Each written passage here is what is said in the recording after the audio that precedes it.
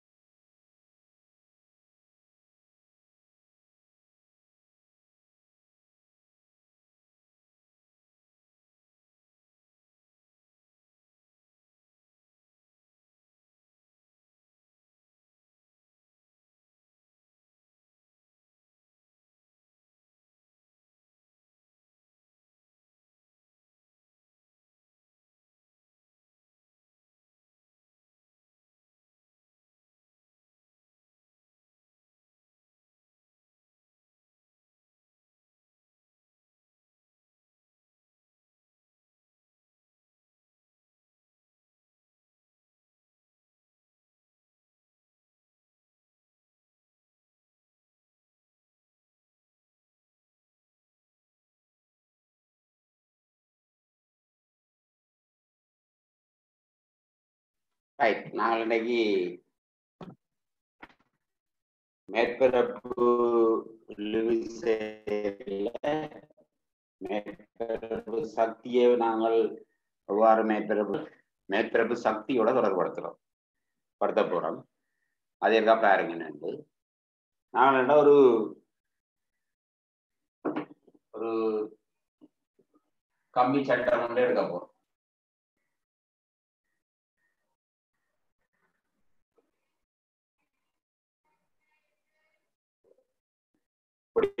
பானா வடிவில் வழங்கப்பட்ட ஒரு கம்பி சட்டம். ஒரு கம்பி சட்டத்தை எடுத்து இந்த கம்பி சட்டம் PQRS போடுறேன். கம்பி சட்டத்தை கொண்டு எடுக்குது. ஒப்பவான கம்பி சட்டத்தை எடுக்கணும். விஷயம் எங்களுக்கு வரக்கூடாது. அதனுடைய ஒப்பவான கம்பி சட்டத்தை எடுத்துட்டு அதுக்கு மேலுக்கு நான் இன்னொரு கோல் உண்டு, அதாவது ஒரு கோல் ஒன்றை வைக்கிறேன்.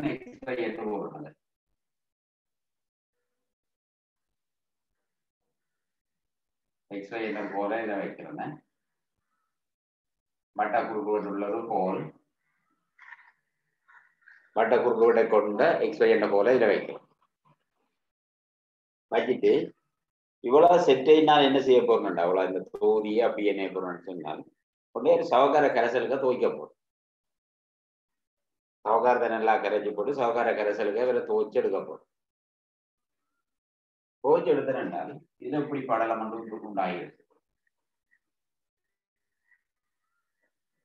பெரிய ஒரு பெரிய கம்பிகள் இல்லை, சின்ன கம்பிகள், சிறிய நிலம் கம்பியெல்லாம் எடுக்கிறேன்.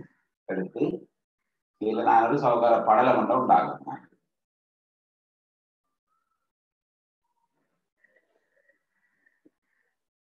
இங்கே படலத்தை நான் இதில் உண்டாகும். சரி, அப்படி ஒரு படலத்தை நான் இதில் உண்டாக்குறேன். இந்த சவகார படலத்தின் நீளம் இந்த நீளம், இந்த கம்பியின் நீளத்தை நான் இல்லைன்னு எடுத்துக்கிறேன். சரியா, இல்லைங்க இருக்கிறேன். இது XY. இந்த படலத்துல நாங்கள் பார்த்தோம் என்றால் என்ன மாதிரி இருக்குன்னு சொன்னா, படலத்துல வந்து படலம் வந்து இந்த நகரக்கூடிய கம்பி, இந்த கம்பியோட எவ்வாறு தொடுகை அடைந்திருக்கு என்று பார்த்தோம் என்றால், இப்ப நான் 2 குறுக்குவெட்டுகளை கீறுறேன். 2 குறுக்குவெட்டுகளை கீறி குறிக்கிறேன்.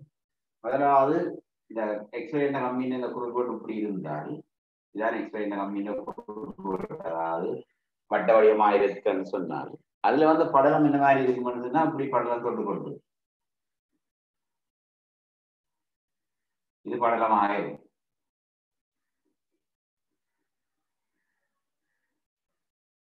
படலம் இந்த கம்பியில தொட்டு கொண்டு. அப்ப மேற்பரப்பு விசை எங்க ஆகும்னு சொன்னா இந்த தொடுகிற கோட்டின் வழியா இருந்தாகும். இதுல இருந்தாலும் இதுலயும் கீழே இருந்தாலும் இதுலயும் வெளியே இருந்தாலும். ஆனா இதுலயும் வந்து இந்த படலம் வந்து இந்த கம்பியில தொட்டு கொண்டு இருக்குது. இதுலயும் இந்த படலம் இந்த கம்பியில இந்த புள்ளியில தொட்டு கொண்டு இருக்குது. இப்ப 2 இடத்துலயும் விசை ஆகும். அப்ப இதுல இதுல T 2 விசையில தான். இதை நான் எப்பண்டு போட்டு போடுறேன், எப்பண்டு போடுறேன். 2 விசையில தான் வெளியே. இந்த பக்கம் 2 விசை தான். அதே நேரத்தில் நான் அந்த கம்பியை மெட்ட குறுக்கோட திரும்பினேன். அதாவது நீள வாக்குல இந்த கம்பியை திரும்பினேன். இது கம்பி வையன்னு சொன்னால் இந்த கம்பியில 2 கோடுகள் வெளியேதான். இப்படி ஒரு கோடு, இப்படி ஒரு கோடு. இந்த 2 கோடுகள் வெளியேதான் ஆக போது. இதுக்கு இடையில படலம் இருக்குது. படலமே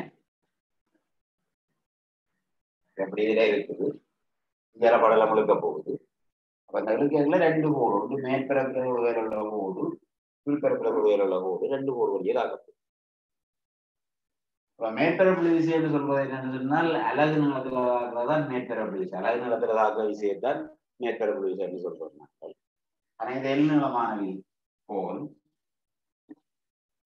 சரி, எல் நிலமான போல் அவை எப்சம் என்னென்னு வரும்னு சொன்னாங்க. எப்சம் எல்லுக்கு T என்று வரும். அதாவது விசேஷமன்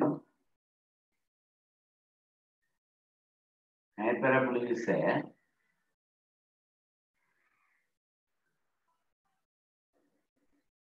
தரநீளம் என்ன சமன்பாடாக போகுது. அவையில எல்லுக்கு T என்ற விசைதான். இப்ப இந்த விசைதாகிற வழியாக திரும்பியும் பார்த்து கொடுங்க. என்னன்னா நாங்கள் உயிர் போல் வைக்கிறோம், அல்லது முதல் PQRS என்ற கம்பி தளத்தை எடுக்கிறோம். அதுக்கு மேல PQRS ஒரு ஆய்வற்றது. அதுக்கு மேல XY என்ற தளத்தை போடுறோம். PQRS வந்து ஆய்வற்றது.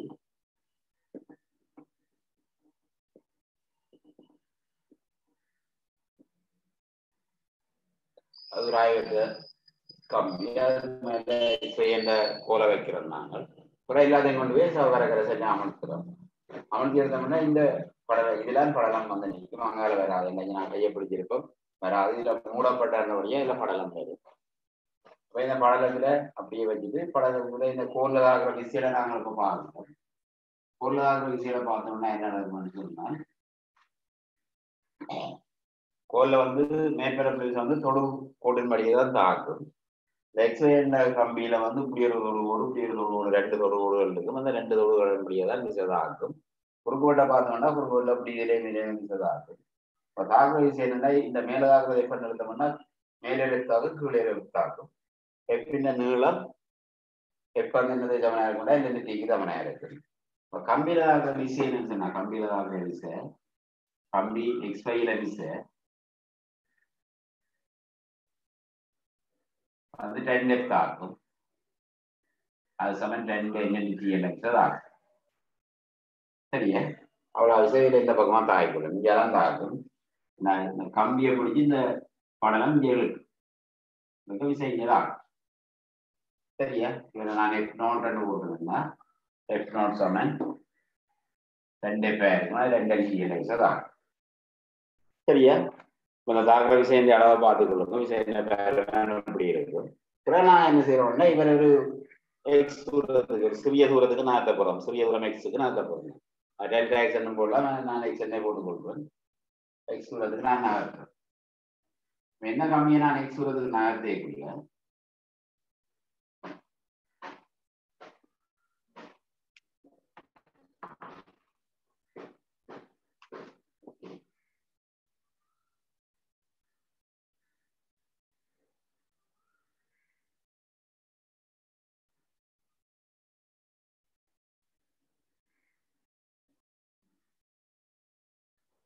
சிறிய தூரம் எக்ஸுக்குள்ளார நான் நகர்த்துறேங்க.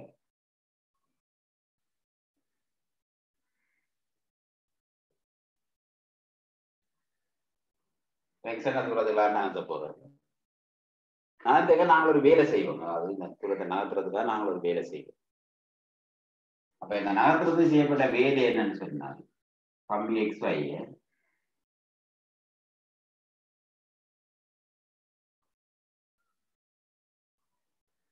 சிறிய தூரம்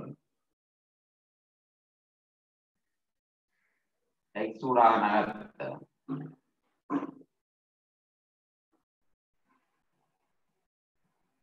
செய்யப்பட்ட வேலை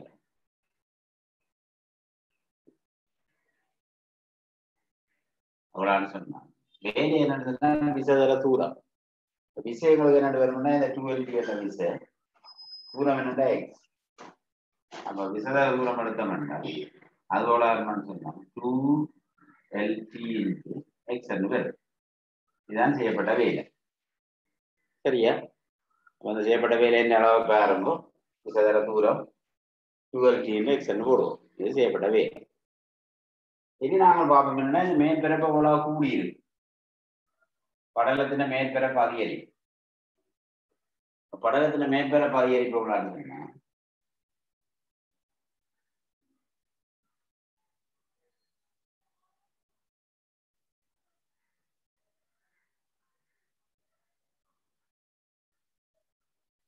எவ்வளவு பார்த்தீங்கன்னா எல் நீளம் L/X வந்து பரப்பு.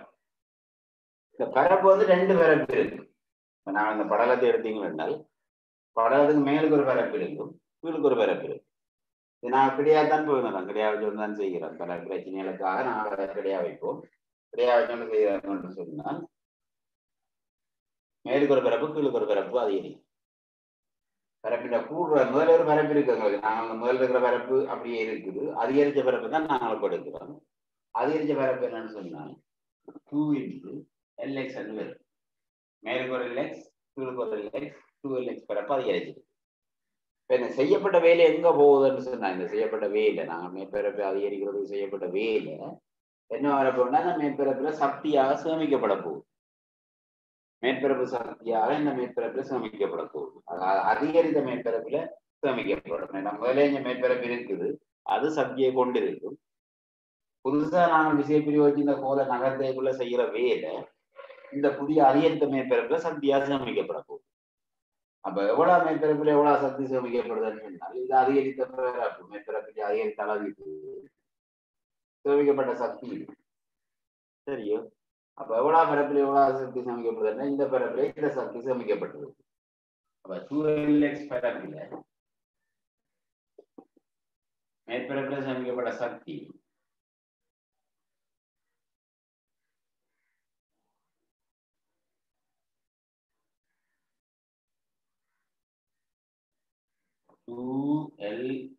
T என்று சரியா? அப்ப மேற்பரப்பு அதிகரிப்பு இவ்வளவா அதிகரிப்புல சேமிக்கப்பட்ட சக்தி இவ்வளவா இருக்கு தெரியும். ஆகவே அலகு மேற்பரப்பில் சேமிக்கப்பட்ட சக்தி பிரிச்சு விட்டால் அலகு மேற்பரப்பில் சேமிக்கப்பட்ட சக்தி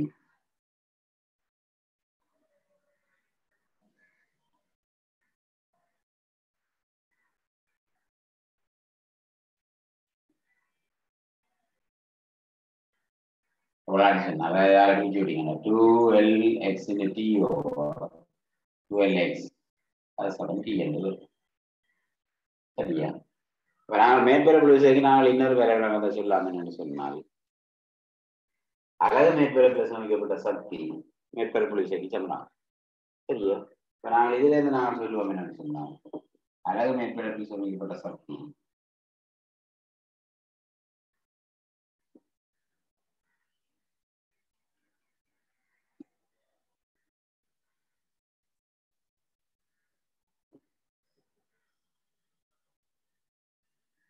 மேற்பரப்பு விசைக்கு சமனாக சொல்லுவோம்.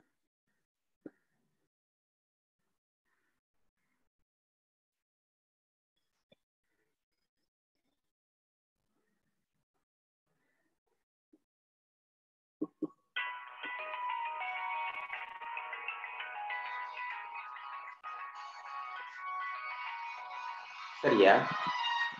அலகு மேற்பரப்பில் சேமிக்கப்பட்ட சக்தி வந்து மேற்பரப்பு விசைக்கு சமன்னு சொல்லு சரிதானே? ஏதாவது பிரச்சனை இருந்தால் சொல்லுங்க. இதுல நாங்கள் 2-3 எடுகோள்களை எடுப்போம். என்னன்னு சொன்னா ஒன்று உராய்வு விசை இல்லைன்னு எடுக்கிறோம். அடுத்த வெப்பநிலை மாறி என்று எடுப்போம். வெப்பநிலை மாறாமல் எடுத்துக்கொள்வோம். வேணைய சக்தி இழக்கிற முறையில் வேறு முறையிலான சக்தி இழக்கப்படவில்லை என்று எடுத்துக்கொள்வோம். ஏன்னா நாங்கள் செய்கின்ற வேலையா முழுவதும் இங்க சேமிக்கப்படுது எடுக்கிறோம். நான் செய்கிற வேலை முழுவதும் அங்கே சேமிக்கப்படுறது தான் இந்த முடிவுக்கு வருகிறோம். அப்ப எங்களுக்கு இந்த மேற்பரப்பின் அளவு மேற்பரப்பு அலகு மேற்பரப்பில் சேமிக்கப்பட்ட சக்தியை நாங்கள் மேற்பரப்பு தான் வந்து சரியா?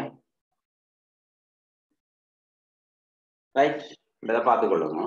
இப்ப இதே நாங்கள் இந்த அலகு மேற்பரப்பில் சேமிக்கப்பட்ட சக்தி வந்து மேற்பரப்பு சமன்றதை வச்சுக்கொண்டு அல்லது அந்த இந்த முடிவை வச்சுக்கொண்டு நாங்கள் சக்தியெல்லாம் காணலாம். என்னென்னத்திலே இவ்வளவு சக்தி இருக்கின்றதை கண்டுகொள்ளலாம். சின்ன உதாரணம் மட்டும் சொல்றேன், அதற்காக எழுதி கொள்ளுங்க சொல்றேன். 1 மீட்டர் ஆரையுடைய நீர்த்துளியின் மேற்பரப்பில் சேமிக்கப்பட்ட சக்தியை காண்க. 1 மில்லிமீட்டர் ஆரையுடைய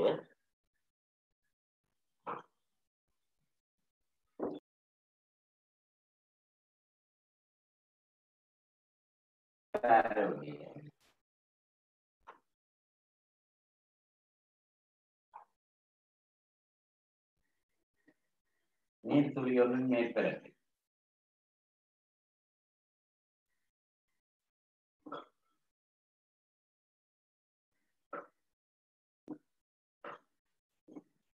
மேற்பரப்பில் சேமிக்கப்பட்ட சக்தி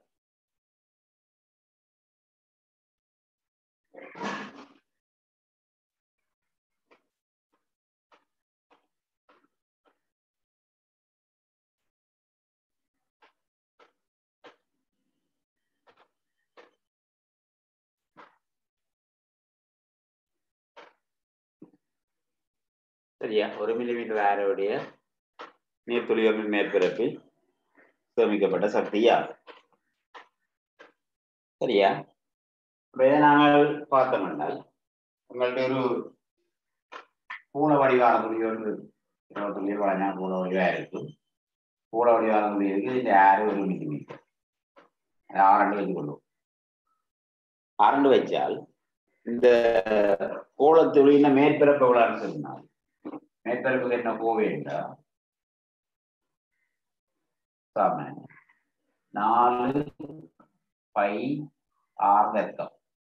இதான் மேற்பரப்பு அளவுக்கான Kovai. மேற்பரப்புக்கான Kovai 4 by r square தான் மேற்பரப்புக்கான கோவை. மேற்பரப்பு சக்தி எவ்வளவு சொன்னா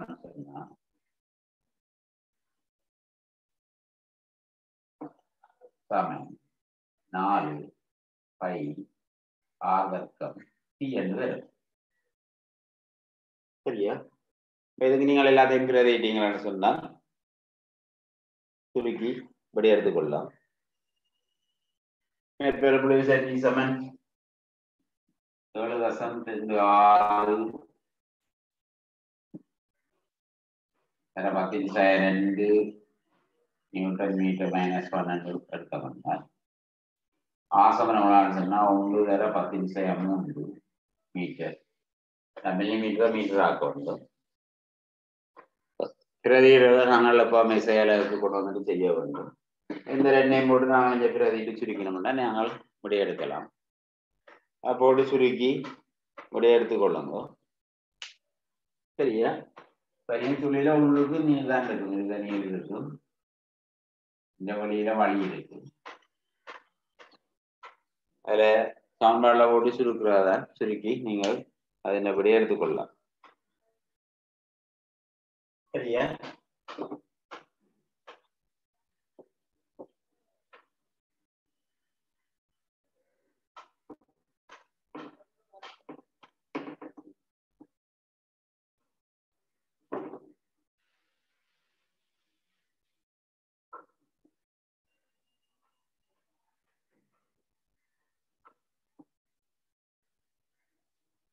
ஓகே, அது சுருக்கி முடிய எடுங்க.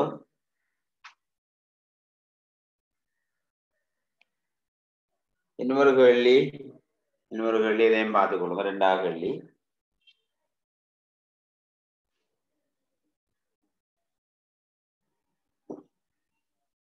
2 சென்டிமீட்டர் ஆரோடைய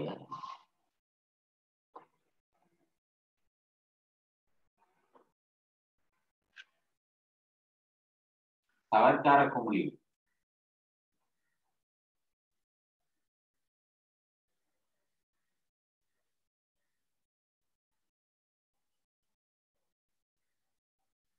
குமிழியின் 2 சென்டிமீட்டர் ஆரோடைய சவர்க்கார குமிழியின் மேற்பரப்பில் சேமிக்கப்பட்ட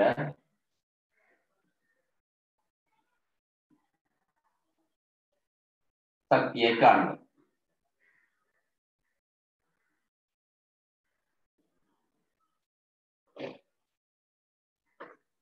சவகார கரைசலுக்கு டி எவ்வளவுன்னு சொன்னால் சவகார கரைசலுக்கு டி சமன் 2.5 10⁻² நியூட்டன் மீட்டர் மைனஸ் 1 எடுத்துக்கொள்வோம். சரியா? இந்த கேள்வியை பாத்தீங்கன்னா என்ன நடக்கும்னா இங்க வந்து 2 மேற்பரப்பு வரும். நீர்த்துளிக்கு என்ன இருக்கும்னா இது நீர்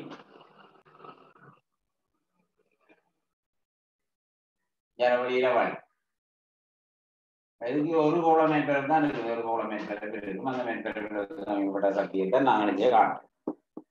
சரியா? அதே நேரத்தில் சவகார பூமி எடுத்தீங்கன்னா என்ன இருக்கும்னா அதுக்கு 2 மேற்பரப்பு இருக்கு. இது வெளி மேற்பரப்பு, உள் மேற்பரப்பு ஒன்று.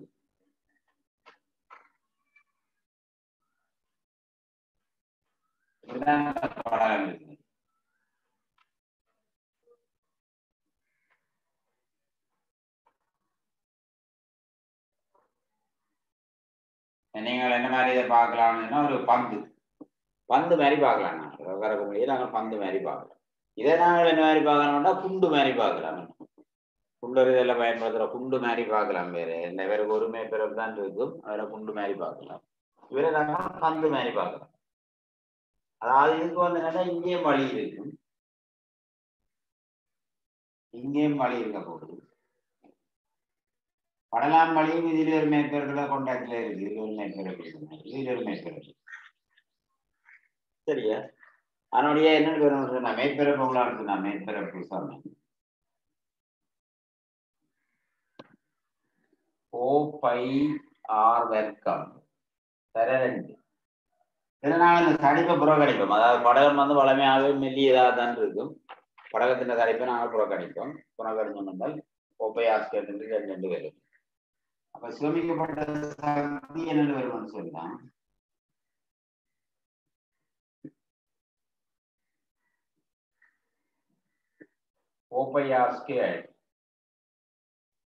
ரெண்டு டி என்று போடுவோம். அப்ப இதை நாங்கள் எல்லாத்துக்கும் சப்ஸ்டியூட் பண்ணுவோம். பிரதியிடுவோம். 4 தர 22 7 தர 6 தர 2 சென்டிமீட்டர் 2 தர 10 2 முழுவதும் தர 2 தர 2.5 தர 10 2. சரியா? இந்த சுருக்களை நீங்கள் சுருக்கி இப்படி எடுத்துக்கொள்ளுங்க. அவ்வளோ ஜூல் என்று வரும்.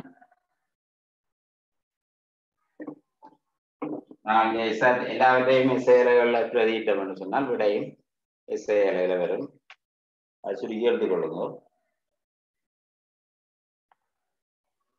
சரியா?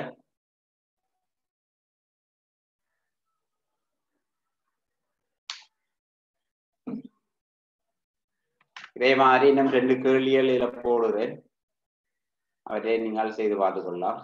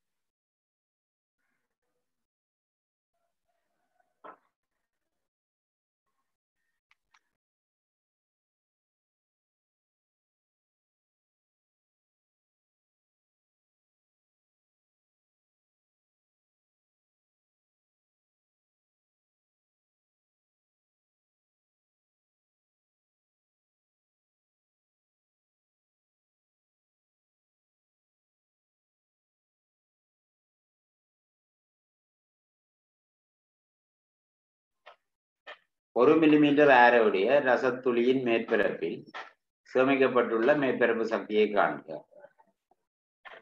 ரசத்தின் மேற்பரப்பு விசை 46 நியூட்டன் மீட்டர் -1. இது முதலாக கேள்வி மாதிரியான கேள்வி. அதை செய்து சுருக்கி எடுத்துக்கொள்ளும்.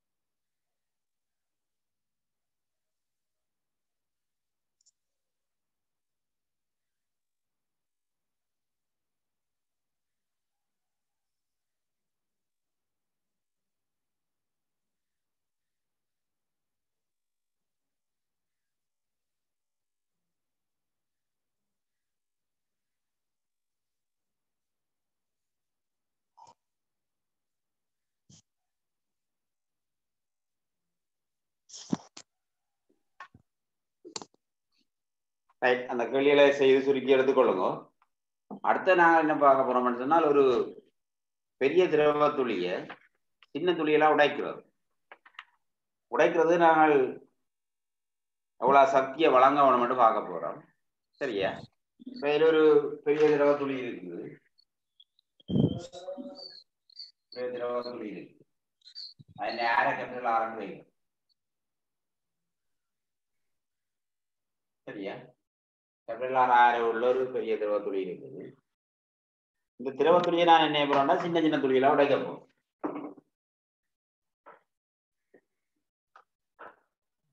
சரியா? ஒரு பெரிய திரவ துளி இருக்குது. வேற நான் என்ன செய்ய போறேன்னு சொன்னால் இது கேபிட்டல் ஆர் உள்ள துளி.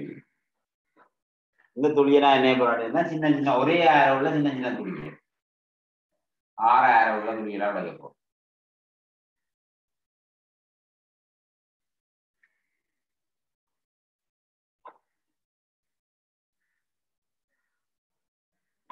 என் துளியெல்லாம் உடைக்கிறார்கள் வைக்கும்.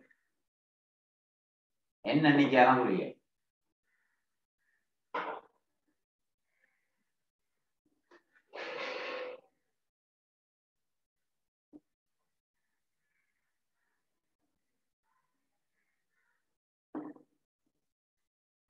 சரி, என்ன எண்ணிக்கையான துளியெல்லாம் உடைப்போம். உடைச்சா என்னன்னு சொன்னா உடைக்கிறதுக்கு என்ன நடக்க போகுதுன்னா இப்ப நாங்கள் பெரிய துளியை வந்து சின்ன துளியா உடைச்சோம்னா என்ன நடக்கும் என்றால் இந்த மேற்பரப்பின் அளவு கூடும். சின்ன உடைக்கல மேற்பரப்பின் அளவு என்ன கூட போகும். மேற்பரப்பின் அளவு கூடையக்குள்ள இந்த உலக திரவ துளியின் மேற்பரப்பு சக்தியும் கூடும். அப்படி சக்தி கூடுற வழியால நாங்கள் அந்த சக்தியை வழங்க வேண்டும். அவ்வளவு சக்தியை நாங்கள் கொடுத்தாதான் உடைக்கலாம். அப்ப பெரிய துளியை நாங்கள் என்ன பண்ணணும்னா சின்ன சின்ன துளியெல்லாம் உடைக்க போறோம். உடைக்கிறதுக்காக நாங்கள் என்ன பண்ணணும்னா இதுக்கு சக்தியை கொடுப்போம். எவ்வளவு சக்தியை கொடுக்கணும்ன்றது என்னது வாங்கி இருக்கும்னா இந்த சக்தியின் வித்தியாசம். இதுக்கு எவ்வளவு சக்தி இருக்குது, இதுக்கு எவ்வளவு சக்தி இருக்குது, அந்த சக்தியின் வித்தியாசம் அளவு சக்தியை நாங்கள் கொடுக்க வேண்டும். அப்ப முதல் நாங்கள் இந்த மேற்பரப்பு இந்த சக்தி என்னன்னு பார்ப்போம். சரியா? அப்ப சிறிய துளிகளின் மேற்பரப்பு சக்தி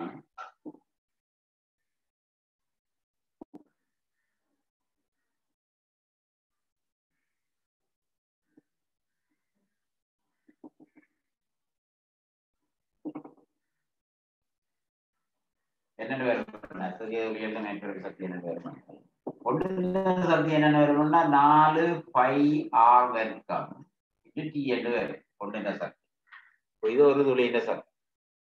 வேற இது எத்தனை துளி இருக்குன்னா இந்த துளிகள் இருக்கு. அப்ப என்னால பெருக்கணும், என்னால பெருக்கணும்னா சின்ன துளியின சக்தி விளையாண்டு வரும். பெரிய துளியின சக்தி எப்படி வரும்னு சொன்னா பெரிய துளியின சக்தி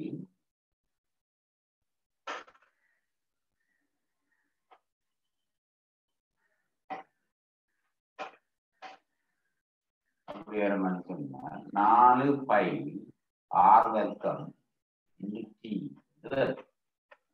இது பெரிய துளிகளுக்கு சக்தி. சக்தியின் வித்தியாசத்தை கொடுக்கும். வித்தியாசம் இது கூட சக்தி, இது குறைய சக்தி. அப்ப நான் வழங்க வேண்டிய சக்தி என்ன வேணும்னா இதுல இருந்துதான் கழிக்க வேணும் வருது. வழங்க வேண்டிய சக்தி உடைப்பதற்கு வழங்க வேண்டிய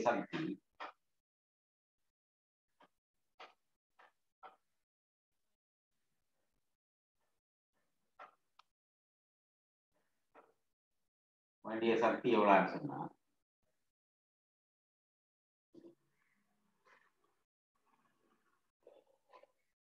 4 π தீயக்கத்தை வெளியில தீய வெளியில எடுத்தாங்க n/r² மைனஸ் R². சரியா? இப்படி வரப்போகுது. இந்த துளிகளுக்கு வழங்க வேண்டிய சக்தியின் அளவு இப்படி வரும். இனி எங்களுக்கு என்ன தொடர்புன்னா இந்த கேபிட்டல் ஆருக்கும் ஸ்மால் ஆருக்கும் இடையில நாங்கள் தொடர்பை காணலாம். இந்த கேபிட்டல் ஆருக்கும் ஸ்மால் ஆருக்கும் இடையில என்னென்ன தொடர்பை காண்பதுன்னு சொன்னால் இந்த கனளவும் இந்த துளிகளின் கனளவும் சமன். துளிகளின் மொத்த கனளவு பெரிய துளியின் கனளவும் சமனாயிருக்கு. ஏன்னா இந்த பெரிய துளியோடதான் சின்ன துளியில நாங்கள் கொண்டு வர்றோம். அதனுடையால பெரிய துளியின் கனளவும் சின்ன துளியின் கனளவும் சமனாயிருக்கு. நாங்கள் பெரிய துளியின் கனளவையும் சின்ன துளியின் கனளவையும் சமப்படுத்துவோம். இப்ப கனளவை சமப்படுத்துறவங்களுக்கு என்ன வருமானு சொன்னா கனளவை சமப்படுத்த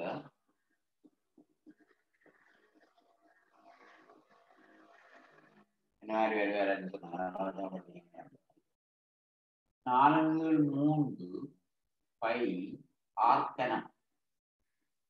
இது பெரிய துளியின் கனளவு. பெரிய துளியின் கனளவு 4/3 பை ஆர்கனம் பெரிய துளியின் கனளவு. சின்ன துளியின் கனளவு என்ன 4/3 பை ஸ்மால் ஆர்கனம். இல்லாமல் எத்தனை துளி இருக்குன்னா n துளி இருக்குது. நிறைய நண்டு போடும். n துளிகள் இருக்கு. 4/3 பை எல்லாம் விடுபட போடும். விடுபட போனா என்ன ஆர்கனம் சமம் n ஸ்மால் ஆர்கனம் வந்து வரும். சரியோ? நாங்கள் இந்த பெரிய துளியின் ஆரை சின்ன துளியின் ஆரையை பொறுத்து எங்களுக்கு இந்த எண்ணிக்கையெல்லாம் தீர்மானிக்க வரும். எண்ணிக்கையை நாங்கள் தீர்மானிக்க கொள்ளலாம். இப்ப இது வந்து 1 சென்டிமீட்டர் என்றும் இது 0.5 சென்டிமீட்டர் என்றும் எடுக்கலாம். அந்த இது 6 என்றும் இது 6/2 என்றும் எடுத்தால் உங்களுக்கு அரைவாசி ஆரை எடுத்தோம்னால், அதாவது இந்த அரை அரைவாசியாக இருந்தால், அல்லது இது இந்த 2 மடங்காக இருக்கும்னு சொன்னால், இப்ப உங்களுக்கு R சமன் 2 சென்டிமீட்டரும் ஸ்மால் R சமன் 1 சென்டிமீட்டரும் இருந்தால், நான் சும்மா உதாரணத்துக்கு எடுக்கிறேன், 1 சென்டிமீட்டரும் இருந்தால் நாங்கள் அதை பிரதியிடுவோம் சொன்ன என்ன எடுக்கிறோம். இது 2 கனம் சமன் n என்று அதுல இந்த n சமன் என்ன வரும்னா 8 வரும். அரைவாசி ஆருடைய துளிகளை உடைச்சால் 8 துளிகளை நாங்கள் உடைக்கலாம். பெரிய துளியின் அரைவாசி ஆறு உள்ள துளியை நாங்கள் உடைச்சினால் அதுல நாங்கள் 8 துளிகளை உடைக்கலாம். 3/2 ஆறு உள்ள துளிகளை உடைச்சிங்கன்னு சொன்னால், இது வந்து 3 மடங்கு இருப்பாருன்னு சொன்னால், கேபிட்டல் R சமன் 3 சென்டிமீட்டர், ஸ்மால் R சமன் 1 சென்டிமீட்டர் எடுத்தீங்களான்னு சொன்னால், இப்படி என்ன வரும்னா இந்த 3 கனம் வர முடியாது. 3 கனம் வரும். அப்ப n சமன் என்ன வரும்னா 27 வரும். அப்ப இதை எவ்வளவு சின்ன துளியா உடைக்கிறோமோ அதுக்கு ஏற்றபடி எண்ணிக்கையும் மாறும்.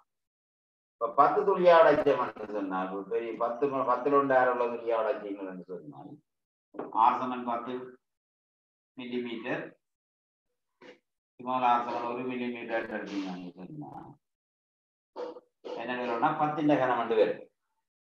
n சமன் என்ன வரும்னா 10 கனம், அது சமன் 1000 துளியா உடைக்கலாம் வந்து வரும். அப்ப இங்க நாங்கள் உடைக்கிற எண்ணிக்கையை நாங்கள் இந்த கனளவை சமப்படுத்துற முறையில இருந்து தீர்மானிப்போம். உடைக்கிறதுக்கு தேவையான சக்தியை இந்த தொடர்புல இருந்து தீர்மானிப்போம். அதாவது இவ்வளவு சக்தி எவ்வளவு அதுல இந்த கழிக்கிறதால நாங்கள் கழிச்செடுப்போம். சரியா? ஏதாவது பிரச்சனை இருந்தா கேளுங்க. இது பெரிய துளியை சின்ன துளியா உடைக்கிறது. சரிதானே? இதை ஒரு கேள்வியை போடுறேன். இந்த கேள்வி இருக்கா ட்ரை பண்ணுங்க.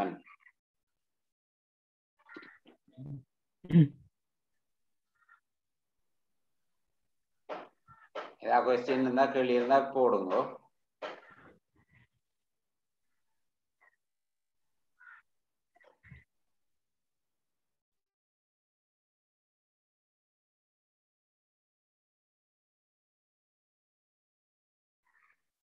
அதுல கேள்வியில மேற்பரப்பு விசை தரப்படவில்லை.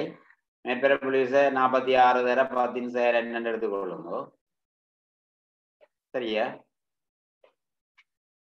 சமன் 46 தர 10 செயல் என்னன்னு எடுத்துக்கொள்ளுங்க.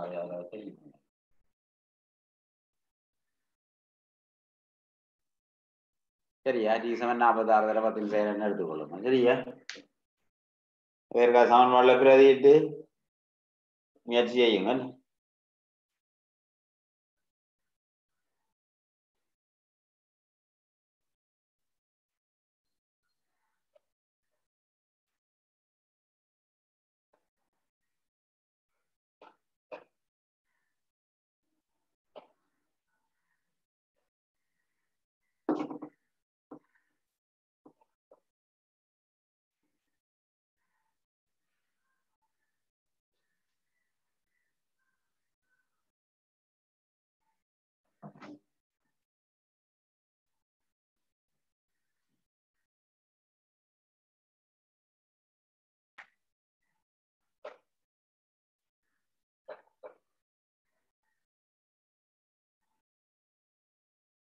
சரியா? அவையில கேள்வி பாருங்க. நாங்கள் 10 துளியா உடைக்கிறோம். இது 10 துளியா உடைக்கும் போது எத்தனை துளி வரும்னா 1000 துளி வரும்.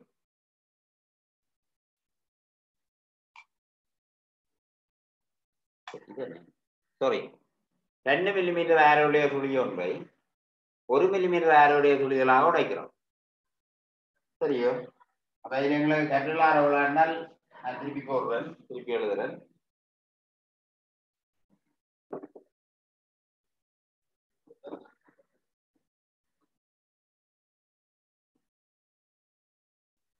கேபிட்டல் ஆர் கனம் சமன் கனடா ஜாமத்தில் கேபிட்டல் ஆர் கனம் சமன் எண்ணிற்கு ஸ்மால் ஆர் கனம் என்று வரும். இதில் நீங்கள் 6 2 மில்லிமீட்டர்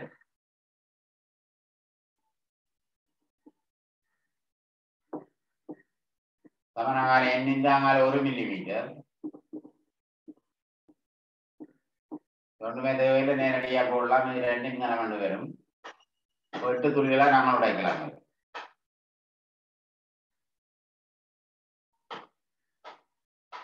துளிகள் 8 வரும்.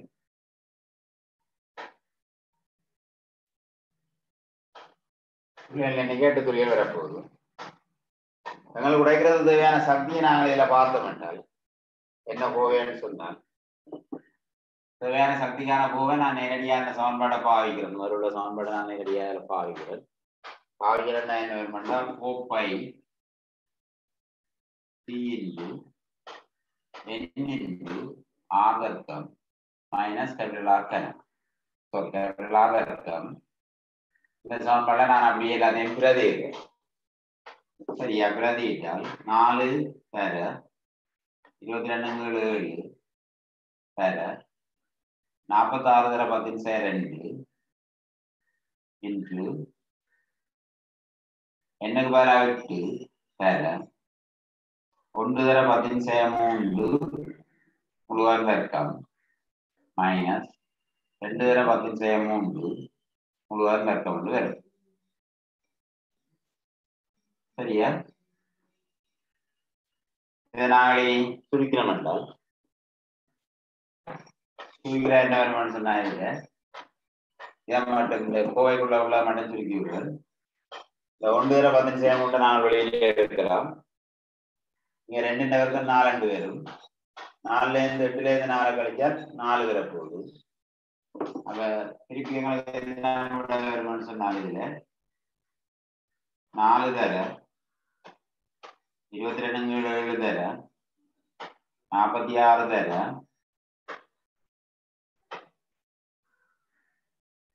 10 தர 4 தர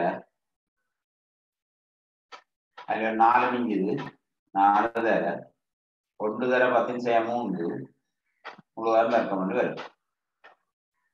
சரியா? இதில் நாங்கள் இந்த சுருகலை செய்தீங்கள் என்றால் இதுல 4 தர 22 7 தர 46 தர 4 அடுக்குல பாத்தீங்கன்னா இதுல 10 இருக்குது. இங்க 10 வரும். 10 10 10 வரும். வேற 10 வரும். இவ்வளவு சக்தி வரும். இதை நீங்கள் சுருக்கி எடுத்துக்கொள்ளுங்க. சரியா? நீங்கள் சுருக்கினீங்களா இல்லாம மொத்தமா எல்லாரும் சுருக்கி கூட எடுத்தீங்கன்னா 2.31 10 -5 வருது. சரியா? இதை நீங்கள் பெருக்கி சுருக்கி எடுத்துக்கொள்றது நல்லது. பெருக்கி சுருக்கி எடுத்துக்கொள்ளுங்க. இப்படியே சரி வேற. சரியா? ஏதாவது பிரச்சனை இருந்தா கேளுங்க.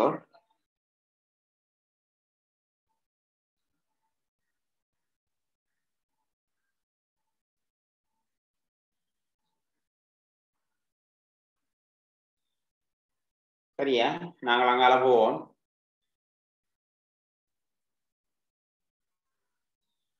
சரிதானே?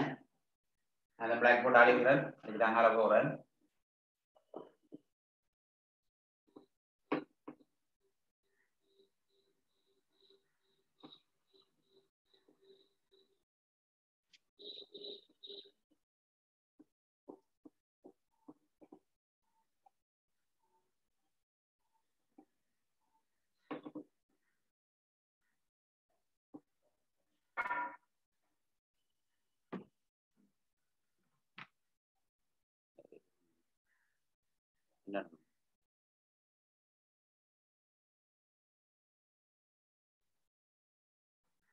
ரைட்.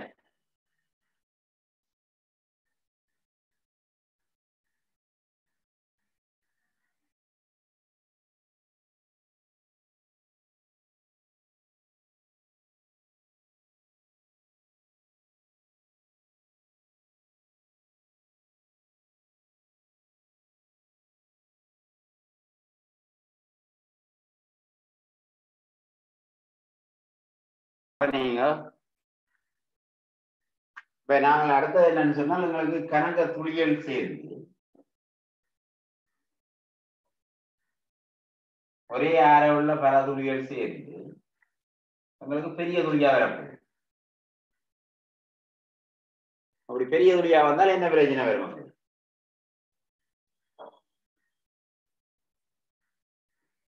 அப்படி நிறைய துளிகள் சேர்ந்து வருதுன்னு வச்சு கொள்ளுவோம். சரியா? நிறைய துளிகள் சேர்ந்தாங்கால பெரிய துளியா வருது. இப்படி வரைக்கும் என்ன பிரச்சனை? இதுல வந்து மேற்பரப்பு சக்தி கூட. நான் முதல் பார்த்தனாங்கன்னா பெரிய துளியை சின்ன துளியோட எங்கேக்குள்ள நாங்கள் சக்தியை வழங்குறோம். சக்தியை வழங்கிதான் உடைக்கிறோம். சின்ன துளியில உடைக்கிறோம். இப்ப இனி இந்த சின்ன துளிகள் இல்லாத பெரிய துளியா கேட்கல என்ன நடக்குமென்றால் இங்க வந்து சக்தி கூட, இங்க சக்தி மேற்பரப்பு சக்தி குறைய போகும். அப்ப கொஞ்சம் சக்தி எங்களுக்கு வரப்போகுது. மேலதிகமா கொஞ்சம் சக்தி வரப்போகுது. அந்த சக்தி எங்க போறது? அந்த சக்தி எங்க போறாண்டால் அந்த சக்தி என்னவா மாறும் என்று சொன்னால் வேற வழி இல்லாமல் அந்த சக்தி வெப்ப சக்தியா மாறும். சரியோ? அவ்வளவு சக்தியும் அந்த சேரைக்குள்ள வந்து நான் சேர்த்தம் என்றால் அவ்வளவு சக்தியும் வந்து வெப்ப சக்தியா மாறும். வெப்ப சக்தியா மாறினால் வேற வெப்பநிலை வந்து என்ன செய்யும்? உயர் வெப்பநிலை கூடும். சரியோ? இப்ப நாங்கள் இந்த ஒன்று சேரைக்குள்ள எவ்வளவு சக்தி வெளிவிடப்படும் என்று பார்க்கலாம். எவ்வளவு சக்தி எங்களுக்கு வெளிவிடப்பட மாட்டாது. எவ்வளவு சக்தி மேலதிகமா இருக்குன்னு பார்ப்போம். மேலதிக சக்தியை பார்க்கலாம். சரியா? இப்ப நாங்கள் எடுப்போம் என்னன்னு சொன்னால் இந்த அரை 6 எடுக்கிறேன். இதுல அப்படி எண் துளிகள் இருக்குன்னு வச்சு கொள்வோம்.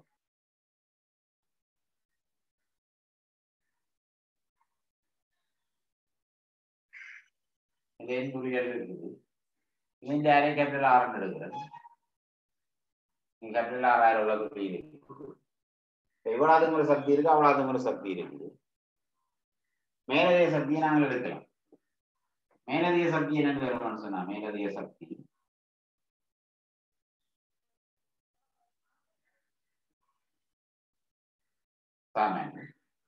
நான் முதல்வே என்ன சக்தியை போடுறேன்? இந்த சக்தியை 4 π r வர்க்கம் இன்டு T இன்டு L. இதுவே இந்த சின்ன துளியல்ல சக்தி இப்படி வருது.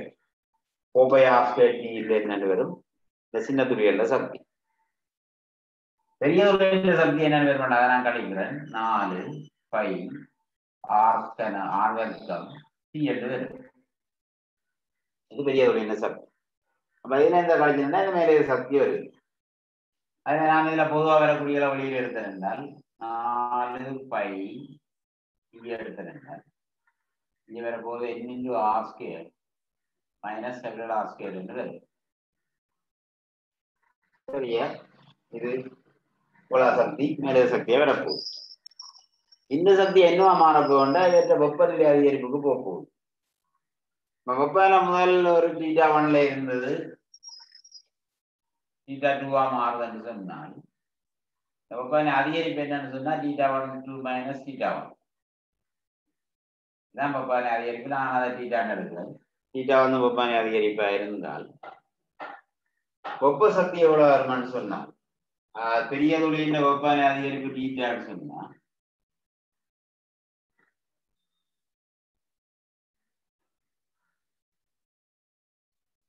பெரிய துளியின் வெப்பநிலை அதிகரிப்பு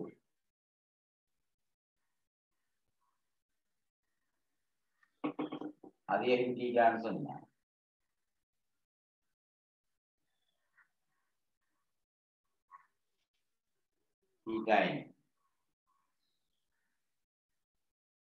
வெப்ப சக்தி அதிகரிப்பு என்ன இருக்கும்னு சொன்னா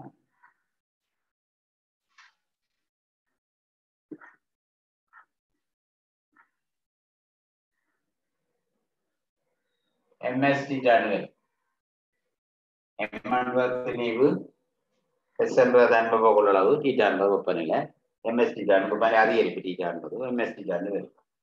இப்ப நாங்கள் இந்த அதிகரிப்பை இதுக்கு சமப்படுத்தலாம்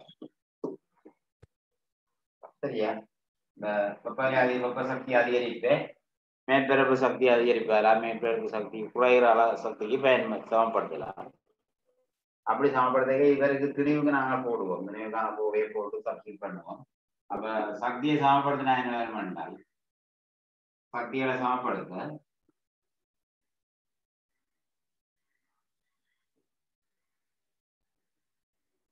நாலு பை ஆர் வர்க்கம் into D into sorry 4 by R sorry 4 by D into n into R வர்க்கம் மைனஸ் ஆர் ஸ்கொயர் சமம். இது மேற்பரப்பு சக்தி. அங்கால 4 பேருக்கு போடலாம். இதற்கு என்ன பண்ணா 4 3 பை ஆர் கனம் இன்டு இது கனளவு தர அடர்த்தி ரோ இன்டு எஸ் தன்மை கொள்ளளவு தர டீட்டா. சரியா இதுல இருந்து நாங்கள் என்ன ஆகும்னா டீட்டாவை கணக்கிட்டுள்ளோம்.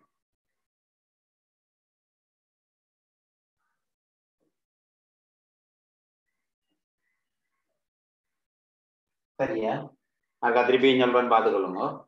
சிறிய துளிகள் மேல சேர்ந்து தனித்துளியா மாறுது. அப்ப சிறிய துளிகள் செய்யறதுல சிறிய துளிகளுக்கு நிறைய மேற்பரப்பு சக்தி இருக்குது.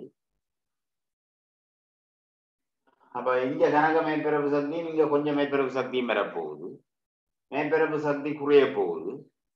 குறையிற மேற்பரப்பு சக்தி எவ்வளவு என்றால் இந்த மேற்பரப்பு சக்தியிலிருந்து இந்த மேற்பரப்பு சக்தியை கழிக்கணும். கழிச்சிங்கன்னா 4πr² மைனஸ் 4πr² டி என்று வரும். அதுல இருந்து 4πt nr² மைனஸ் r² என்று வரும். இந்த குறையிற மேற்பரப்பு சக்தி என்ன வரப்போனா இதுல வெப்ப சக்தியா வரப்போகுது.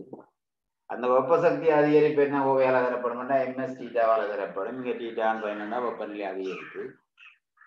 அதுல நாங்கள் ms டீட்டாவில நாங்கள் பிரதியிடம் பண்ணுறது எங்களுக்கு இப்படி ஓ வரும். நாங்கள் இதுல இருந்து நாங்கள் இந்த வெப்பநிலை அதிகரிப்பை காணிச்சு கொள்ளலாம். அதே நேரத்துல பழைய சமன்பாடு பொருந்தும். அதாவது இந்த சிமோலாருக்கும் கேபிட்டலாருக்கும் என்ன தொடர்பு பண்ணால் அந்த சமன்பாடு பொருந்தும். கேபிட்டல் ஆர் கியூப் சமன் n இந்த சிமோலார் கியூப் பண்ணது தொடர்பு பொருந்தி.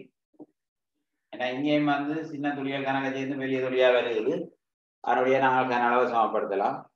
கனளவை சமப்படுத்தி நாங்கள் இந்த தொடர்பு எடுக்கலாம். இந்த தொடர்பை நாங்கள் இன்னொரு பாவிப்போம். பாவிச்சுட்டு இருப்போம். சரியா தேவையான இடத்துல அதை கொண்டே பாவிச்சு நாங்கள் பிரிவு கொள்ளலாம். நிறைய நீட்டாக கணக்கு கொள்ளலாம். இங்க ரோன்றது இந்த திரவத்தின் அடர்த்தி, எஸ் என்பது தன்வெப்ப கொள்ளளவு, டீட்டான்றது வெப்பநிலை அதிகரிப்பு. நாங்கள் தன்வெப்ப கொள்ளளவு என்ற பெருமானங்கள் ஓரளவு உங்களுக்கு தெரிஞ்சிருக்கும் நினைக்கிறேன்.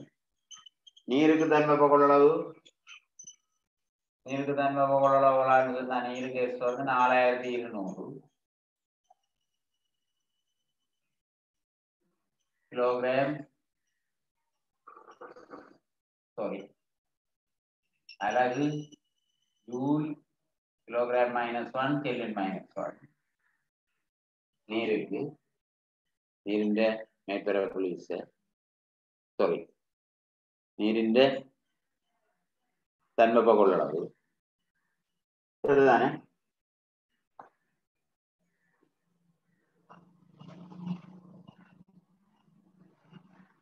நீருக்கு SW சமன் 4200 ஜூல் கிலோகிராம் -1 கெல்வின் -1. நீரின் தன்மை கொள்ளளவு 4200. ரசத்துக்கு எடுத்தீங்கன்னா SHG. ரசத்துக்கு சின்ன பெருமா 130.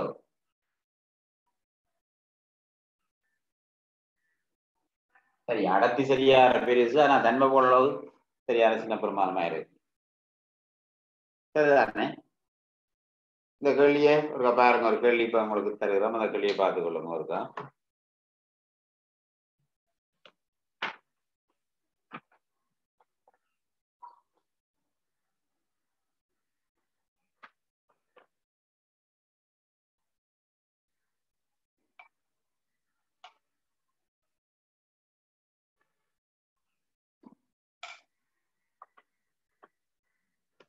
சரியா?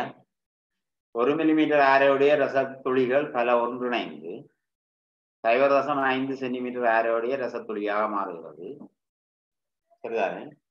0.5 சென்டிமீட்டர் இல்ல 5 மில்லிமீட்டர் ஆரோள்ள ரசத்துளியா மாறுது 5 துளிகள்.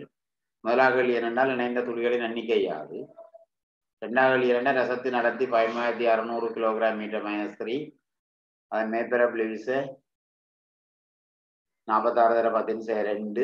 அதன் தன்வெப்ப கொள்ளளவு 130 ஜூல் கிலோகிராம் -1 கெல்வின் -1 என. துளிகள் ஒன்றிணையும் போது வெப்பநிலை அதிகரிப்பு யாது? சரியா? இதை நீங்கள் முதல் படிப்பிய தியரி அப்படியே தியரியில பார்க்கலாம். போட்டு சுருக்கி இருக்கா, இப்படி எல்லாமே இருக்கா, எடுத்துறீங்களா? ஏதாவது டவுட்ஸ் கேள்வி இருந்தால் கேட்டுக்கொள்ளுங்க. நீங்கள் கேள்வியில எழுதியும் போடலாம், டைப் பண்ணியும் போடலாம்.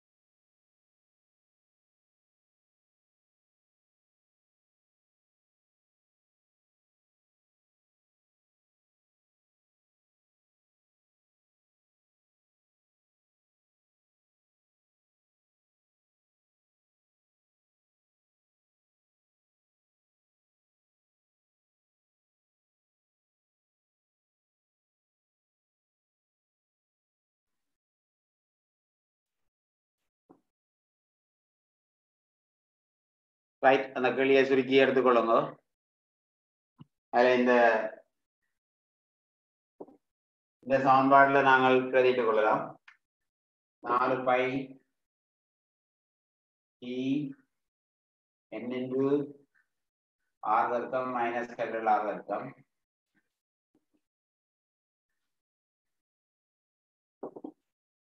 ஈக்குவல் டு 4 பை r கனம் ரோ எஸ் தீட்டா. இதில் நாங்கள் பிரதிட்டு சுருக்கி எடுத்துக்கொள்ளலாம். நாங்கள் என்ன மாதிரி உடைக்கிறோம்னு சொன்னால் என்ன மாதிரி சேர்க்கிறோம்டா 1 மில்லிமீட்டர் ஆர உள்ள துளிகளை 5 மில்லிமீட்டர் ஆர உள்ள துளிகளா சேர்க்கிறோம். அப்ப எங்க வந்து என்னென்னு வர போகுதுன்னா 5 அடுக்கு வரும். n வந்து n சமன் 5 அடுக்கு வரும். அது வந்து 125 துளி சேர போகுது. சரியா? அதில் சமன்பாடு உங்களுக்கு எழுதே இல்லை. ஆர்கனம் சமன் n சிமோல் ஆர்கனம் சமன்பாடுல போட்டோம் என்றால் 5 கணம் அங்கால n சிமோல் ஆர்கனது போல ஒன்று இருக்கணும். அப்படி போட்டோம் என்றால் 125 துளி வரும். அப்புறம் நாங்கள் இதுல சமன்பாடுல பிரதியிடுவோம். பிரதியிட்டு சுருக்கி இப்படி எடுத்துக்கொள்வோம். இதுல போடலாம் 4 into 22 பேர 46 தர 10 into 125 சிமோல் ஆறு பதிலா 1 தர 10 முழுவாம் வர்க்கம் மைனஸ் 5 தர 10 முழுவாம் வர்க்கம் சமன் 4 பை 22 தர 5 தர 10 முழுவதன் கனம் தர 13600 தர 130 தர டீட்டாண்டு வரும். சரியா? இதுல இருந்து எடுத்துக்கொள்ளலாம். இந்த 4 22 வெட்டுப்பட்டு போடும். சரியா? 1 தர 10 எடுத்து நாங்கள் வெட்டி கொள்ளலாம். 1 தர 10 6ஆம் அடுக்கு 3ஆம் அடுக்கு இங்க 1 தர 10 3ஆம் அடுக்கு 6ஆம் அடுக்கு 6ஆம் அடுக்குகளை வெட்டி கொள்ளலாம். ஒரு 3ஆம் அடுக்கு இங்க வரும். மற்ற இந்த 4 வெட்டி கொள்ளலாம். இந்த 3 எடுத்துக்கொள்ளலாம். அப்ப 3 தர 46 தர 10 தர 100. 125 இருந்து 25 போனா 102 பேர் 10 6ஆம் அடுக்காக நாங்கள் வெட்டிட்டோம். அப்ப இந்தியாவில் மிஞ்சது என்னன்னு சொன்னால் இந்த 3 இஞ்ச பெருகிடம் பெறாது. இங்க 13600 தர 130 தர 5 தர 10 தர டீட்டாண்டு. இதிலே நாங்கள் இனி சில வெட்டிக்கலாம். இந்த 100 இந்த 10 பிளான் பண்ணலாம். இங்க 3 சைவர் இருக்கு, இங்க 10 இருக்கு, அதை பிளான் பண்ணிக்கலாம். பண்ணி கூட நான் டீட்டாவை எழுவாயிருக்கேன்டா. டீட்டா சமன் என்னென்ன வேணும்டா 3 தர 46 136 தர 13 தர 5 வரும். டீட்டா ஒரு சின்ன பிரமாதம் தான் வருது. சரி, எதை நான் சுருக்கணும்னா டீட்டா வரும் உள்ளாண்டு டீட்டா சுருக்கிய பிரமாணமா வரும். சரியா?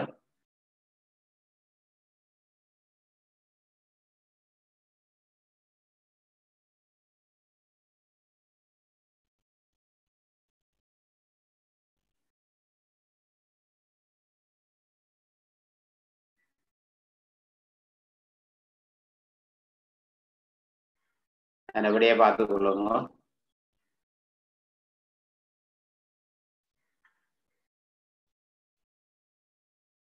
சைவர் ரசம் 0.156 என்று வருவது. இந்த பாகசி என்று வருவேன். சரியா? அவ்வளவு பரியாதை பண்ணி வருது. சுருக்கல்ல ஏதாப்புல இருந்தா பார்த்துக் கொள்ளுங்க. சரியா?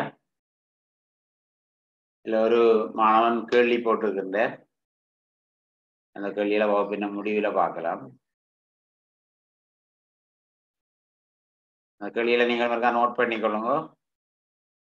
2012ஆம் ஆண்டுல 44வது கேள்வி.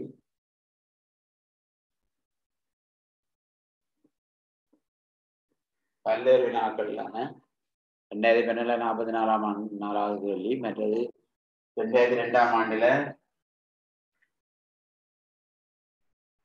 34வது கேள்வி. இந்த ரெண்டு கேள்விகளையும் ஒரு மாணவன் கேள்வியா போட்டிருந்தார். நீங்களும் இந்த கேள்வியில பார்த்துக்கலாம். சரியா? அடுத்த விஷயத்துக்கு போவோம். இதில் ஏதாவது பிரச்சனை இருந்தால் கேட்டுக்கொள்ளுங்க. நாங்கள் அடுத்த விடயத்துக்கு போவேன். அடுத்த இந்த தொடுகை கோணம்.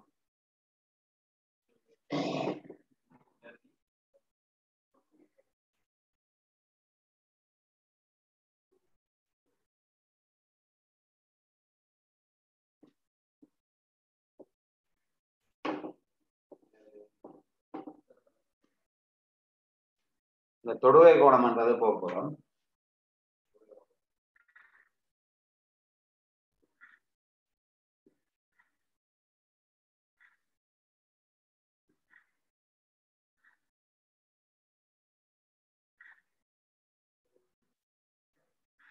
தொடுகை கோணம் எடுத்து போகிறோம். தொடுகை கோணம் வந்து என்னன்னு சொன்னால், இப்ப நாங்கள் ஒரு பாத்திரத்துல 20 எடுத்தோம். இந்த மட்டம் இப்படி கிடையாது. ஆனா இந்த 20 மேல் மட்டம் பாத்திரத்தை சொல்ற இடம் கிடையாது இருக்க மாட்டேது. வளமையாக கிடையாது இருக்கிறது இல்லை. சரியா? பெரிய பாத்திரங்கள்ல நாங்கள் இந்த வித்தியாசத்தை பெருசா பார்க்கல, தெரியாது. பெரிய பாத்திரங்கள்ல தெரிய மாட்டுது. மைத்திர குழாயில நாங்கள் அதை தெளிவா பார்த்து கொள்ளலாம். இப்ப மைத்திர குழாயில நாங்கள் தண்ணீர் எடுத்தால், இது மைத்திர குழாயில் வைப்போம். இதுல நான் தண்ணீர் எடுத்தேன்னா தண்ணீர்ல அது இப்படித்தான் வெடிக்கும். இங்கே இப்படி நிற்கும். இந்த பிறகு நாங்கள் பார்க்கலாம், மழைவா தெரியும். பிறகு மேல ஏறி நிற்கிறதோட இதுல தொட்டு கொண்டுக்கிறதும் வந்து கிடையாது விட மாட்டேன். இதுல கிடையாது விட மாட்டேன். சரியா? இப்படி கோலம் அரைக்கோளமா இருக்கு. சட்டி வடிவில இது பாத்தீங்கன்னா இதுல சட்டி வடிவிலே இருக்கும். இப்ப இதுல வந்து இந்த திரவம் வந்து இந்த கிடையாப்படி தொட மாட்டேன். ஒரு ஆங்கிள் தான் தொட்டு கொண்டு இருக்கு. இங்கேயும் அப்படிதான் ஒரு ஆங்கிள் தொட்டு கொண்டு. அதே மாதிரி நாங்கள் ரசத்துக்குள்ள கொண்டு ஒரு மைத்திர குழாய் நீங்கள் அமர்த்தினீங்க வேண்டாம். ரசத்துக்குள்ளே அமர்த்தி போட்டு பாத்தீங்கன்னா என்ன நடக்கும், அதுக்குள்ள தொட்டு.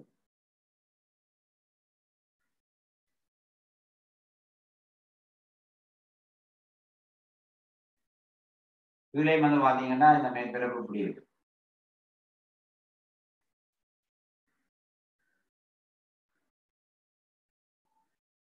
இதுல ரங்கி தான் தரும். இது நீர், இது ரசம், இது ரெண்டும் கண்ணாடி கூட.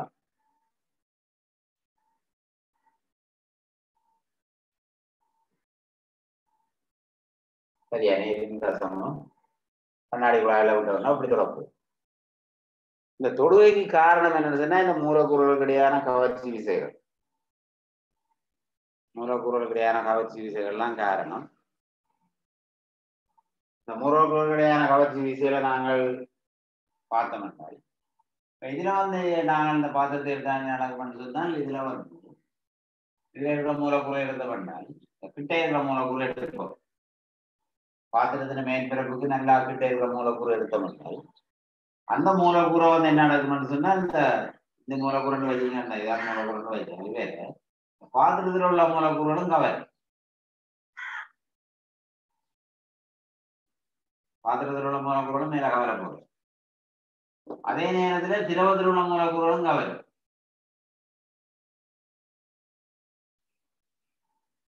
சரியா? ரெண்டு விதமான கவர்ச்சி இருக்கு. இந்த மூலக்கூறுக்கு இந்த மூலக்கூறோட ஒரு கவர்ச்சி இருக்குது.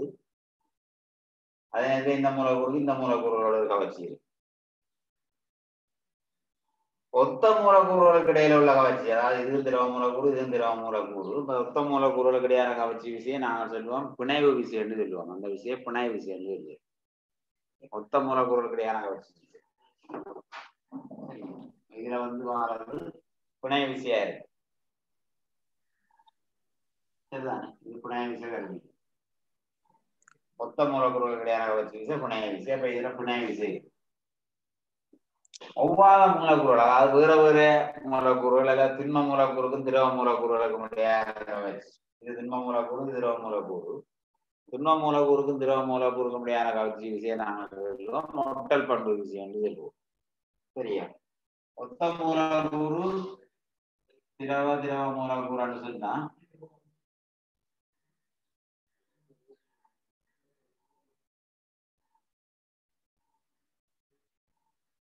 பிணைய விசை என்று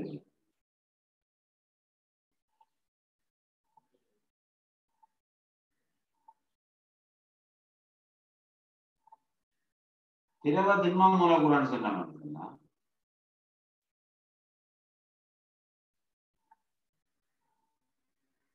ஒட்டல் பண்பு விசை என்று.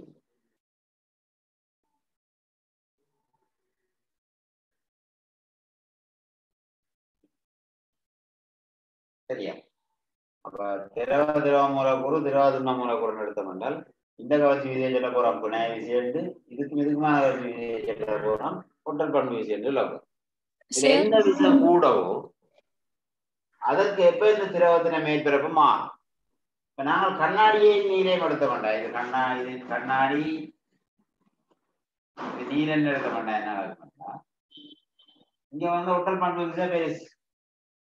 கண்ணாடிக்கும் திரவத்துக்கு முடியான ஒட்டல் விசை பெருசு. எதிர்பார்க்கண்டா இந்த புனைய விசை எதிர்பார்க்க பெருசு. அப்ப அப்படின்னா என்ன நடக்கும்னா இந்த விசை பெருசற்ற வழியால இந்த மூலக்கூறுகளை வேறுதான் இழுக்க திண்மம் தான் இழுக்கும் தன்னை நோக்கி. சரியா? திண்மம் தன்னை நோக்கி இழுக்கிறதால என்ன நடக்கும்னு சொன்னா திண்மம் தன்னை நோக்கி இழுக்கிறதால இந்த திரவ மூலக்கூறுகள் மேலுக்கு வரும். அப்ப கண்ணாடியும் நீரும் சொன்னா இது கண்ணாடி இது நீர்ன்னு சொன்னால் அந்த மூலக்கூறுகள் மேலுக்கு வருவார். சொல்லுங்க. ரசத்துக்கு பிறகு இப்படி வைக்கிறது. சாரி மாறி பிடிக்கிறேன். Okay sir.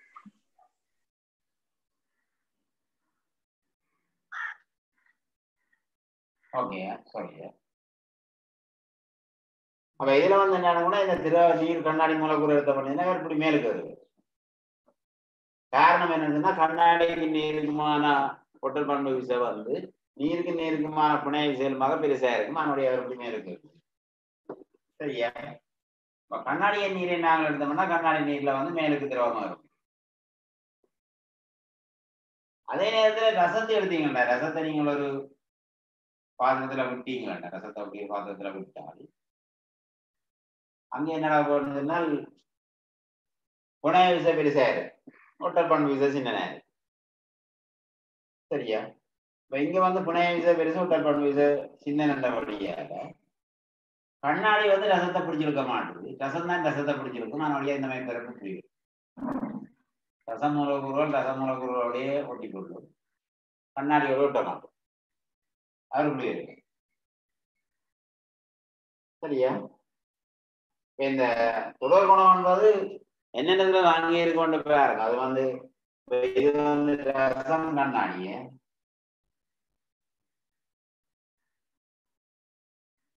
ரசத்தையும் கண்ணாடிக்கு கொடுத்த மட்டும்தான் என்ன நடக்கும்னால்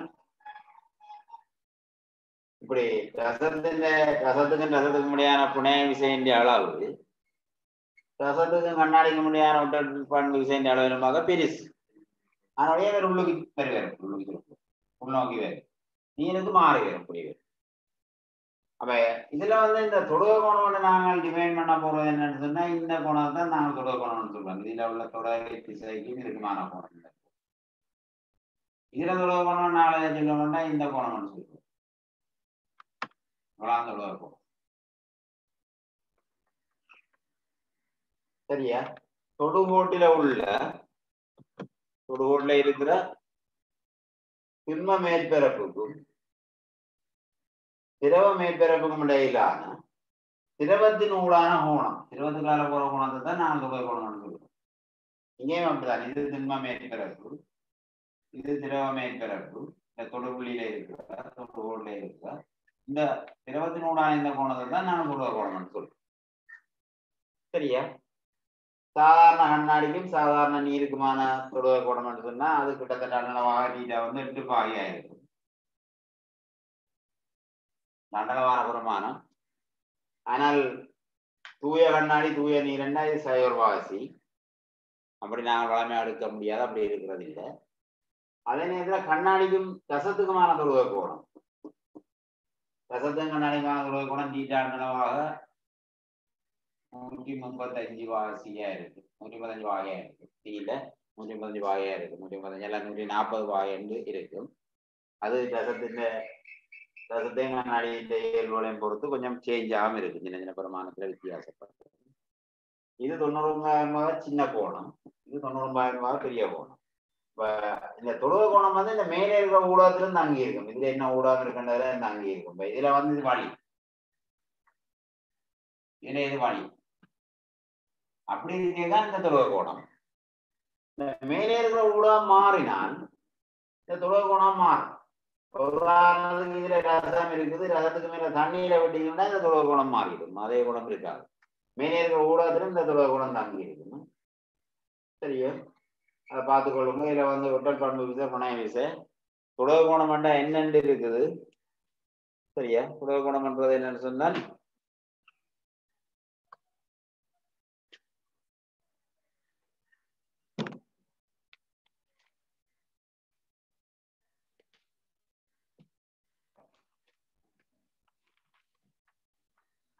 திரவ மேற்பரப்புக்கும் திண்ம மேற்பரப்புக்கும் இடையிலான திரவத்தின் ஊடான கோணம். நாங்கள் துருவ கோணம் என்று சொல்றோம். துருவ கோணம் என்னென்ன அங்கே கொண்டு பார்த்துக்கொள்ளுங்க. துருவ கோணம் என்னென்ன இருக்கான எழுதி விடுங்க, இருக்கான நோட் பண்ணிக்கொள்ளுங்க.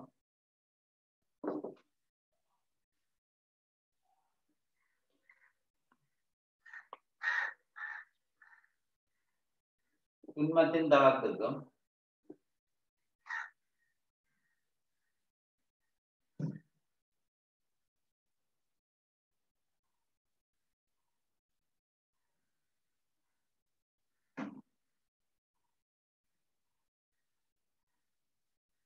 திண்மத்தின் தளத்துக்கும் தொடுகோட்டில் உள்ள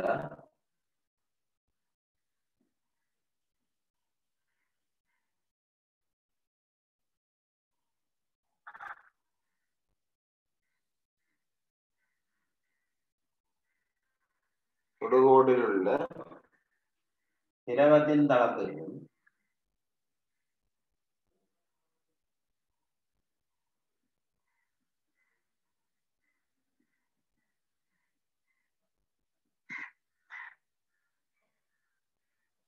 திண்மத்தின் தளத்துக்கும் தொடுகோட்டில் உள்ள திரவத்தின் தளத்துக்கும் இடையிலான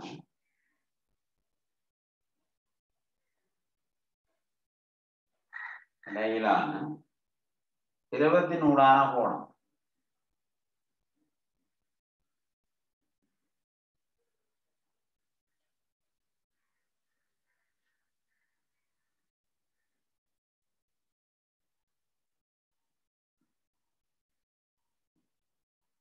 கோணம் தொடுகை கோணம் எனப்படும்.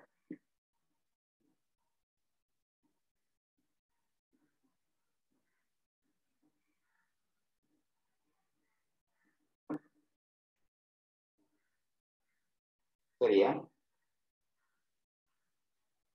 திண்மத்தின் தளத்துக்கும் தொடுகோட்டில் உள்ள திரவத்தின் தளத்துக்கும் இடையிலான திரவத்தினூடான கோணம் தொடுகை கோணம் என்று சொல்லுவோம். மற்ற இந்த தொடுகை கோணம் இந்த ரெண்டு ஊடகங்களையும் தாங்க இருக்கும். இது என்ன ஊடகம், இது என்ன ஊடகம் தாங்க இருக்கும். உதாரணத்துக்கு நீருக்கும் கண்ணாடிக்கும் எடுத்த வேண்டாம், தொடுகை கோணம் 8 பாகைன்னு சொல்றோம். சரியா? நீரும் கண்ணாடி எடுத்த வேண்டாம், தொடுகை கோணம் 8 பாகைன்னு சொல்றோம். அதே நேரத்துல இந்த நீருக்கும் தாமரை இலைக்கும் எடுத்த வேண்டாம். தாமரை இலையோட நாங்கள் இந்த கோணத்தை எடுத்து பார்த்தோம்னா அது வந்து 90 பெரிய கோணமா இருக்கு. துருவ கோணம் வந்து 90 குறைவாக இருக்குமெண்டா நாங்கள் சொல்லுவோம் அதை நினைக்கும் திரவம் என்று சொல்லுவோம். இப்ப கண்ணாடி வந்து நீர் வந்து கண்ணாடியில நினைக்கும். கண்ணாடியில நீரை நாங்கள் விட்டோம்னா அது இப்படி விரைவி போயிருக்கு. கண்ணாடி நீர் என்ன அப்படி விரைவி இருக்கு. நீர் அப்படி துளியா இருக்க மாட்டேங்குது. கண்ணாடியில வந்து இப்படி விரைவி போய் கண்ணாடியோட சேர்ந்து இருக்கு. சரிதான். அதே நேரத்துல இதே நீரை தாமரை நேர விட்டீங்களா அது வந்து துளியா இருக்கு. ஏன் நினைக்கா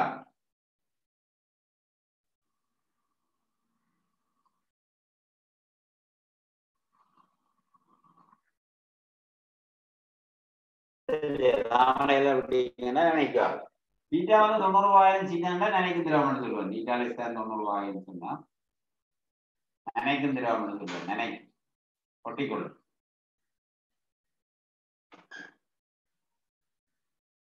பீட்டா கிரேட்டர் 90 ஒட்டாது.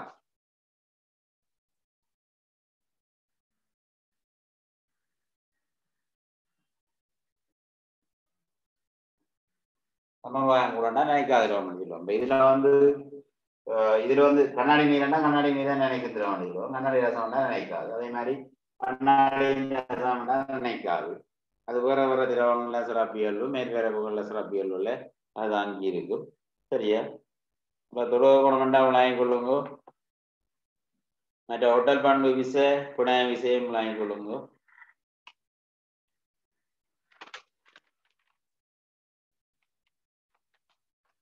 சரியா? நாங்கள் அங்கால போவோம். ஏதாவது பிரச்சனை கேட்டுக்கொள்ளுங்க.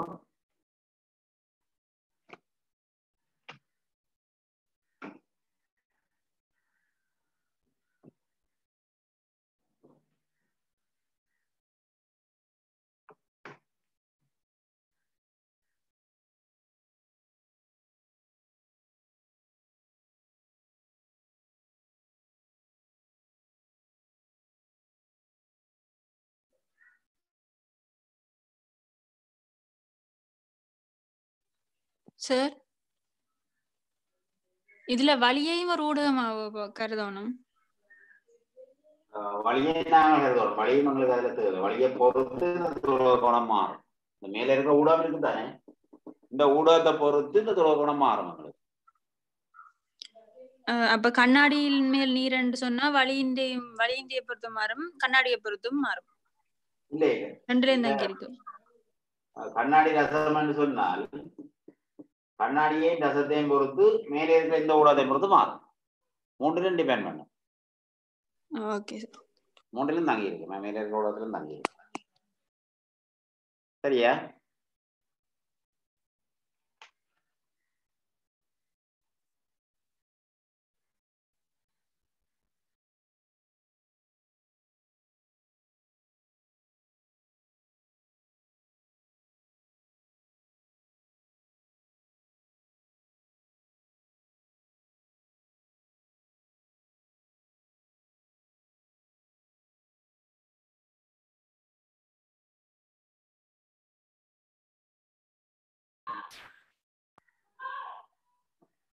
ஒரு மாணவரிடமிருந்து ஒரு வினா வந்தது. சரியா? மாணவரிடமிருந்து ஒரு வினா வந்தது. அது ஒரு பாகநிலையில வந்த ஒரு கேள்வி. அந்த கேள்வியை நாங்கள் இப்ப உங்களுக்கு எல்லாருக்குமா போடுறோம். அந்த கேள்வியை பாருங்க. இப்ப நான் அந்த கேள்வியை செய்து விடுறேன்.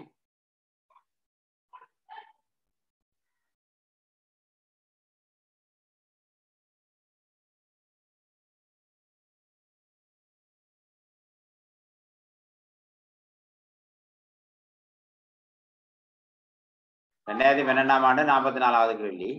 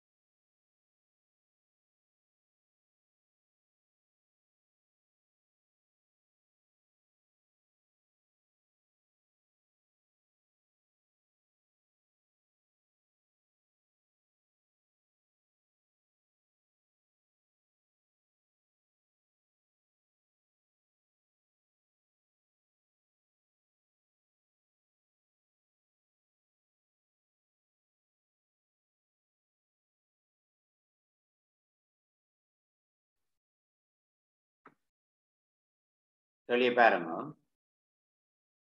கேள்வியில வந்து என்னன்னு சொன்னா கேள்வியை வாசிக்கிற முதல் ஒரு பெரிய நீச்சல் தடாகத்தில் உள்ள நீரினுள்ளே ஒரு பொம்மை துவக்கில் இருந்து ஆரோடைய ஒரு ஈயக்குண்டு உருவில் காட்டப்படுகின்றவாறு சுடப்படுகிறது. நீர் ஈயம் ஆகியவற்றின் நடத்தியல் முறையே ரோடவுள்யூ ரோபிவியும் நீரின் பிசுக்குமை குணம் நீட்டாவும் ஆகும். ஒரு குறித்த கணத்தில் குண்டின் வேக கூறுகள் எக்ஸ் y கூறுகள் வேகத்தின் xy கூறுகள் முறையே bx by எனின் அக்கணத்தில் ஒத்த ஆர்முடுவல் கூறுகளின் பெருமன்கள் கடைக்கூறு இலக்கத்து கூறு வந்து இருக்குது. அதுல படத்தை பார்த்தீங்கன்னா படத்துல அந்த ஒரு உலோக குண்டு சுடப்படுகிற படம் போட்டிருக்குது. உலோக குண்டு சுடப்பட்டு அப்படியே போய் கொண்டிருக்குது. அதுல ஒரு வேகக்கூறு தந்திருக்குது, மற்ற வேகக்கூறும் தந்திருக்கு. சரியா? இப்ப நாங்கள் இந்த கேள்வியை பார்ப்போம். எங்களுக்கு கேள்வியில் என்ன எங்களுக்கு தேவைன்னு சொன்னால் அந்த குண்டின் வேகம் தான் தேவை. எங்களுக்கு குண்டின் வேகங்கள் எப்படி இருக்குன்னா தேவை. குண்டு நான் 2 விதமா ஆராயிரம். ஒன்று வந்து என்னன்னா கிடைப்பக்கமா ஆராயிரம். கிடையா வேகம் இருக்கிறதுன்னு சொன்னால் கிடையா இருக்கிற வேகம் வந்து bx தந்திருக்குது. bx என்ற வேகம் கிடையாது ஆகுது.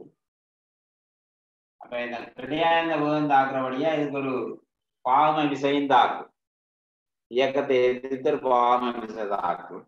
இந்த பாகமை விசைக்கு என்ன கோவைன்னு எடுத்தீங்கன்னா பாகமை விசைக்கு ஸ்ட்ரோக்கின் விதியில இருந்து வருகிறது. பாகமை விசைக்கான கோவை F சமன்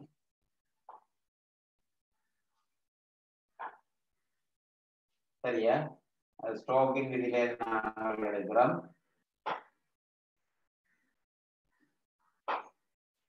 பாகமை விசை F சமன் 6 π r நீட்டா p என்ற சமன்பாடாக தரப்படும். 6 π மாறிலி r என்பது குண்டின் ஆறு, நீட்டா என்பது காணல குணகம், p என்பது வேகம். இந்த வேற தரப்படும். அப்ப அந்த விசை வந்து வேற எதிர்த்து தாக்குது. இதுல எதிர்த்து தாக்குற விசையை நாங்கள் போட்டீங்கன்னா 6 π r நீட்டா p என்ற விசை தாக்கணும். அவ்வளோ விசை வேற எதிர்த்து தாக்கிட்டு வேற கடை விசை எதுவும் தாக்க மாட்டுது.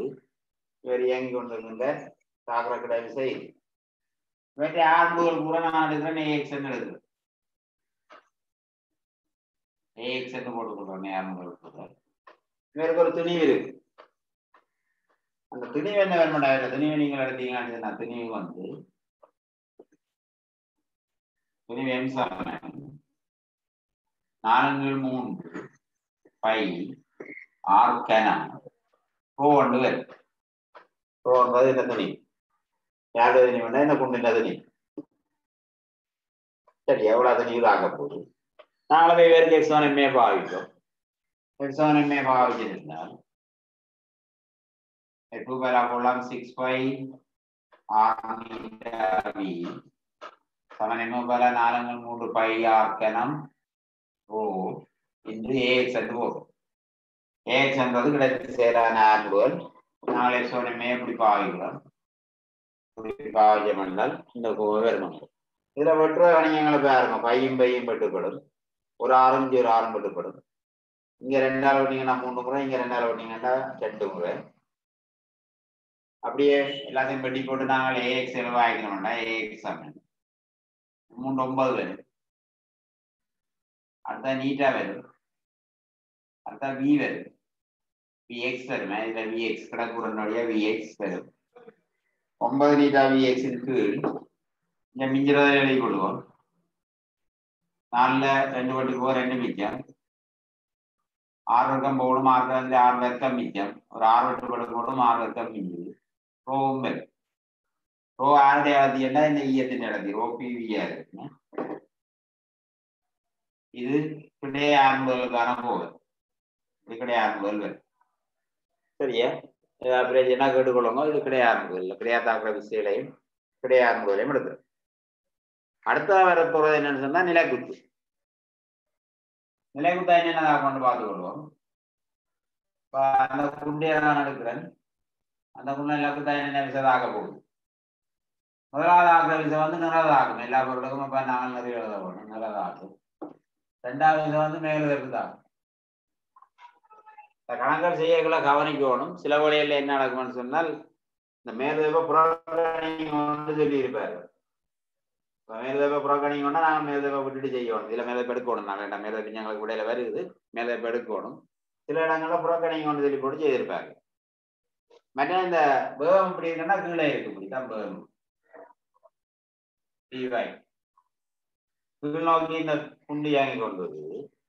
ஆரம்பத்துல அந்த சுற்றுலாடத்துல ஆரம்பத்துல பாத்தீங்கன்னா அந்த குண்டு மேல் நோக்கி இயங்குது. அந்த இடத்துல இருந்தா மாவை பாவிக்கணும். இங்க மேல் நோக்கி இயங்குது, இதுல கீழ் நோக்கி இயங்குது.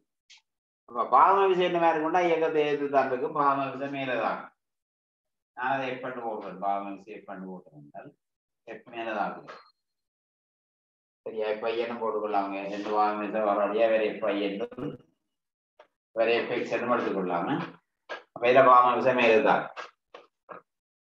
அதே நேரத்தில் கீழ் நோக்கி ஆரம்புல நாங்கள் ஏ போட்டு கொண்டால் இவருக்கு நாங்கள் எக்ஸவனமே பாவிக்கலாம். அப்ப கீழ் நோக்கி எக்ஸவனமே பாவிச்சால்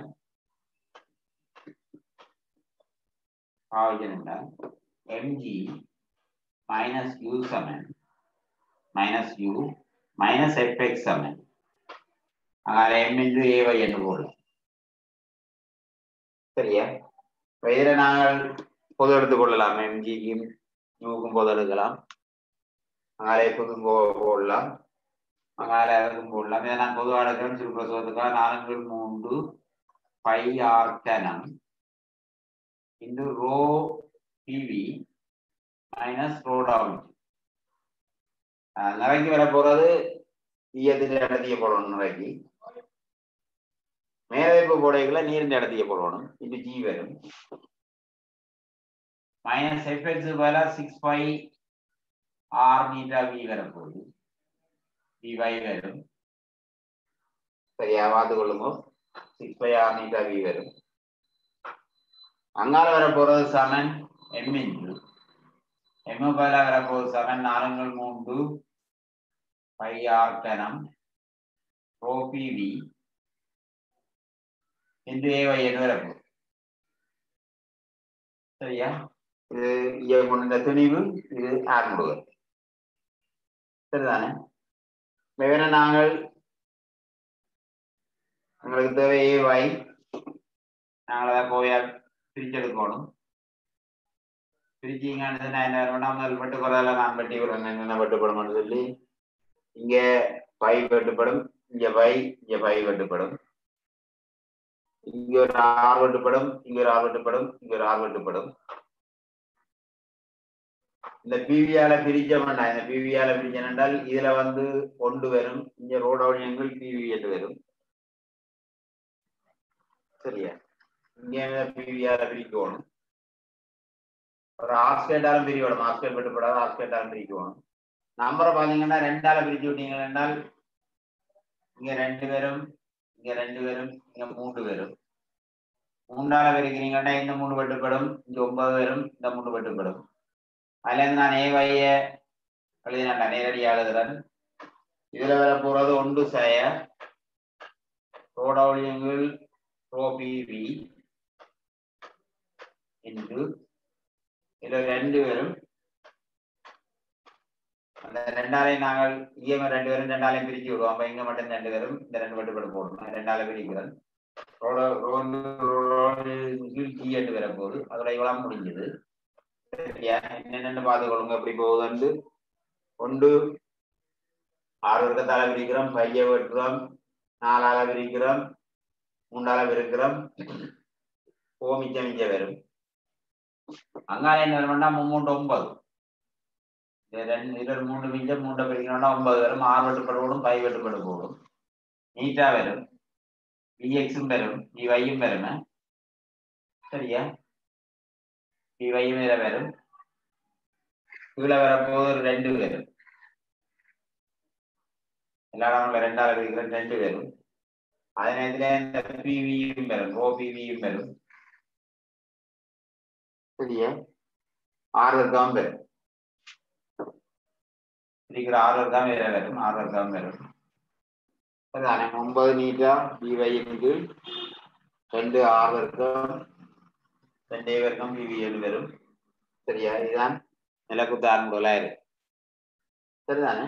அல்லது ஆகிற விஷயங்களை எழுதி சமப்படுத்துறதான் அதுக்கான விட. சரியா?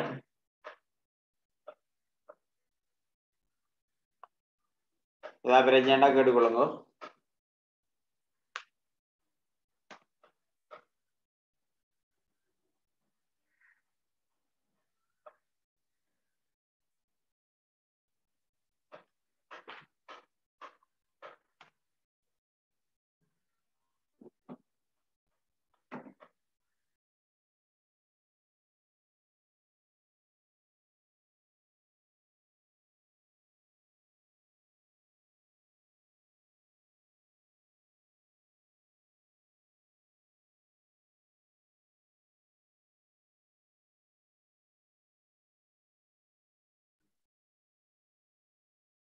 சரியா? கேள்விகள் ஏதாவது பிரச்சனையா இருந்தா கேள்வி இலக்கங்களை போட்டீங்கன்னா நாங்கள் கேள்விகளை செய்து விடலாம். உங்களுக்கு பிரச்சனையான கேள்விகளை. அடுத்த கேள்வி வந்து இன்னொரு கேள்வியால இருக்குது. அந்த கேள்வியில மாணவன்கிட்ட கேள்வியில இன்னொரு கேள்வி இருக்குது. அந்த கேள்விக்கு என்ன பிரச்சனை, அதை நான் இன்னும் படிப்பிக்கல. அந்த தியரி இன்னும் படிப்பிக்கல. பெரும்பாலும் அடுத்த கிளாஸ்ல அந்த தியரி படிப்பிக்கும். படிப்பிச்சுட்டு அந்த கேள்வியை பார்க்குறேன். சரியா? ஒரு ஏதாவது கேள்வி இருந்தால் போட்டுக்கொள்ளுங்க. மற்ற ஏதாவது சந்தேகம் இருந்தாலும் எழுதி போடுங்க, நான் பார்க்குறேன். சரிதானே? இன்றைக்கு தொடர்ந்து வகுப்பை நாங்கள் நிறைவு செய்வோம். மீண்டும் அடுத்த வகுப்புல இதையே பார்த்துக்கொள்வோம்.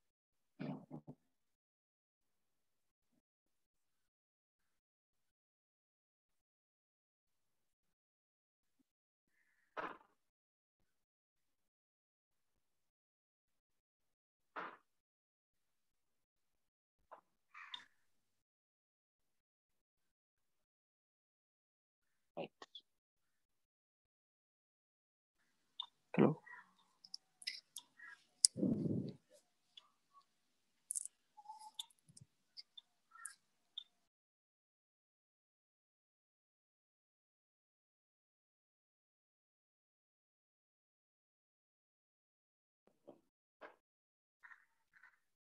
ஏதாவது கேள்வி இருந்தா கேட்டுக்கொள்ளுங்க சார். சொல்லுங்க. என்னடா சார், இப்ப ஒரு இதுல இருந்து இப்ப மேல இருந்து இப்போ இத ஒரு திண்ம கோலத்தையும் பொல்கோலத்தையும் பெறுறான். அப்படி என்றால் என்ன நடக்கும்? இப்ப ரெண்டும் இப்ப இந்த துணிவுல வந்து முடிவு தங்காதானே? துணிவுல முடிவு தங்காதா? நான் 3 கூட்டி இருக்கு, அதை வாசிக்கிறேன்னா எது சரி இல்லைன்னு சொல்லுவோம். எனக்கு பாஸ்வேர்டு இல்லையா? ஓ, அது 1980. 1980 ஆண்டு எம்சிக்யூ தானே? ஓ, எம்சி. பாருங்க பாப்போம். ஜேக்கு மேசேட்ட புத்தகம் உண்டா இல்ல 3வது? 3வது இல்லையா?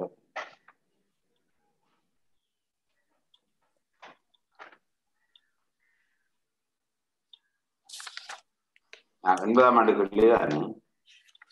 ஒரே அறை கொண்டு இது ஒன்று போலாம், மற்றது திண்ம கோலம், மற்றது கோலம். கோலங்கள் வழியினோட முடிவத்தை அடைய முன்னர் இரு கோலங்கள்னதும் முடிவு ஆண்முதல்கள் சமனாகும். மற்றது கோலம் கோலங்கள்ல முடிவகங்கள் சமனாகும். பாரமுடிய கோலத்தின் முடிவகமானது பாரம் குறைந்த கோலத்தின் முடிவகத்திலும் பார்க்க அதிகமாகும். சரியா? அதுல என்னன்னா நாங்கள் முடிவதற்கான ஒரு கோவை எழுதுறது தானே. VT 72. அதுல நீங்கள் பாத்தீங்கன்னா அந்த கோவை என்னன்னா அதுதான் கோவை.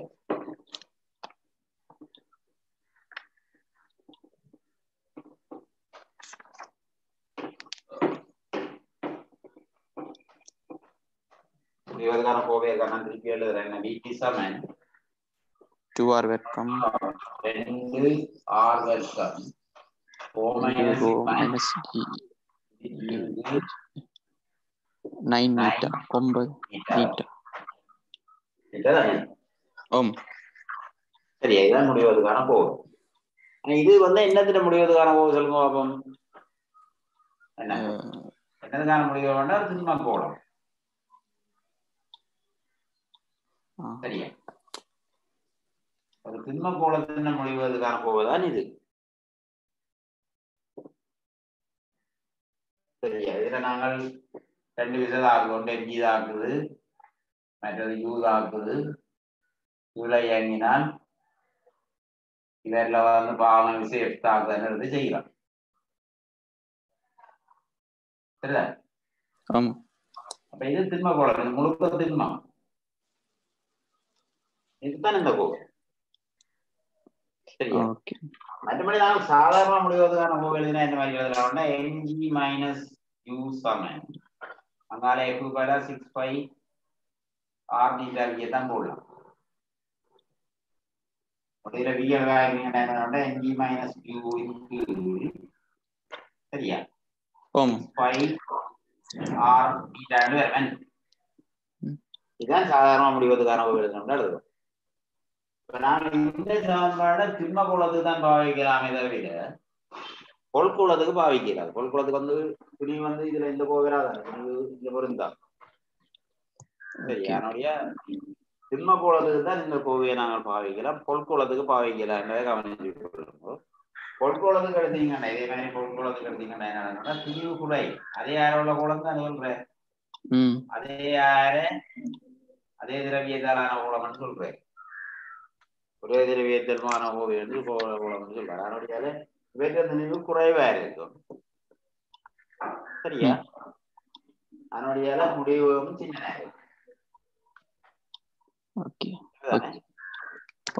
அதுல வந்து முடிவத்தை அடையணும்னா இது கோலங்கள்னா மான்முடுதல் சமன் அதுவும் பிள்ளை என்ன திணிவுகம் வேற திணிவுகள் வேறையா இருக்கும். முடிவுகள் சமன்ன்றதும் பிள்ளை மூன்றாவது தான் சரிய பாரம் கூடிய கோலத்தின் முடிவுகமானது பாரம் குறைந்த கோலத்தின் முடிவுகத்திலும் பார்க்க அதிகம் என்றதுதான் சரி. சரியா? Okay sir. மற்ற சார் 1987 ஆண்டு 23வது கேள்வி. 1987 ஆண்டு. ஆமா.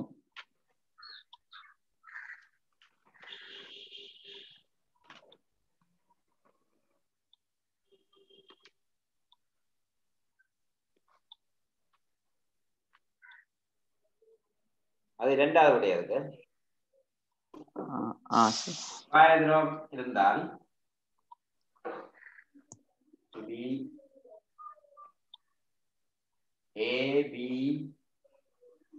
என்றது இரவகம் பூஜ்ஜியம் தான். சரியா? இருமகம் பூஜ்ஜியம் அடியில இவரு போக இருக்கிறாங்க. இது இன்னும் இது நிரந்தரமா இருக்குதானே. இது அந்த இரும்பகம் பூஜ்ஜியம் இரும்பகம் பூஜ்ஜியம் பெரிய வாசிங்க மைதலாக்குள்ளாரும் மெல்லிய உள்ள கம்பி வந்து விட்டம் காட்டப்பட்டுள்ளது. படத்தில் காட்டப்பட்டுள்ளது உடைச்சா பொருத்தப்பட்டுள்ளது. கம்பி பொருத்தப்பட்டுள்ளது. அப்ப அது நிலையா இருக்க போகுது. அப்ப இதுல பூஜ்ஜியம் இதுல பூஜ்ஜியம் இதுல பூஜ்ஜியம் இதுல பூஜ்ஜியம் பெற போகுது.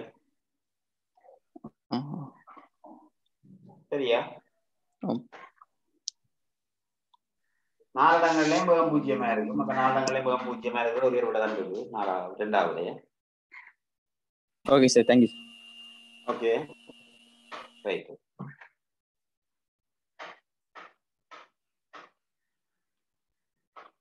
ரைட், நன்றி.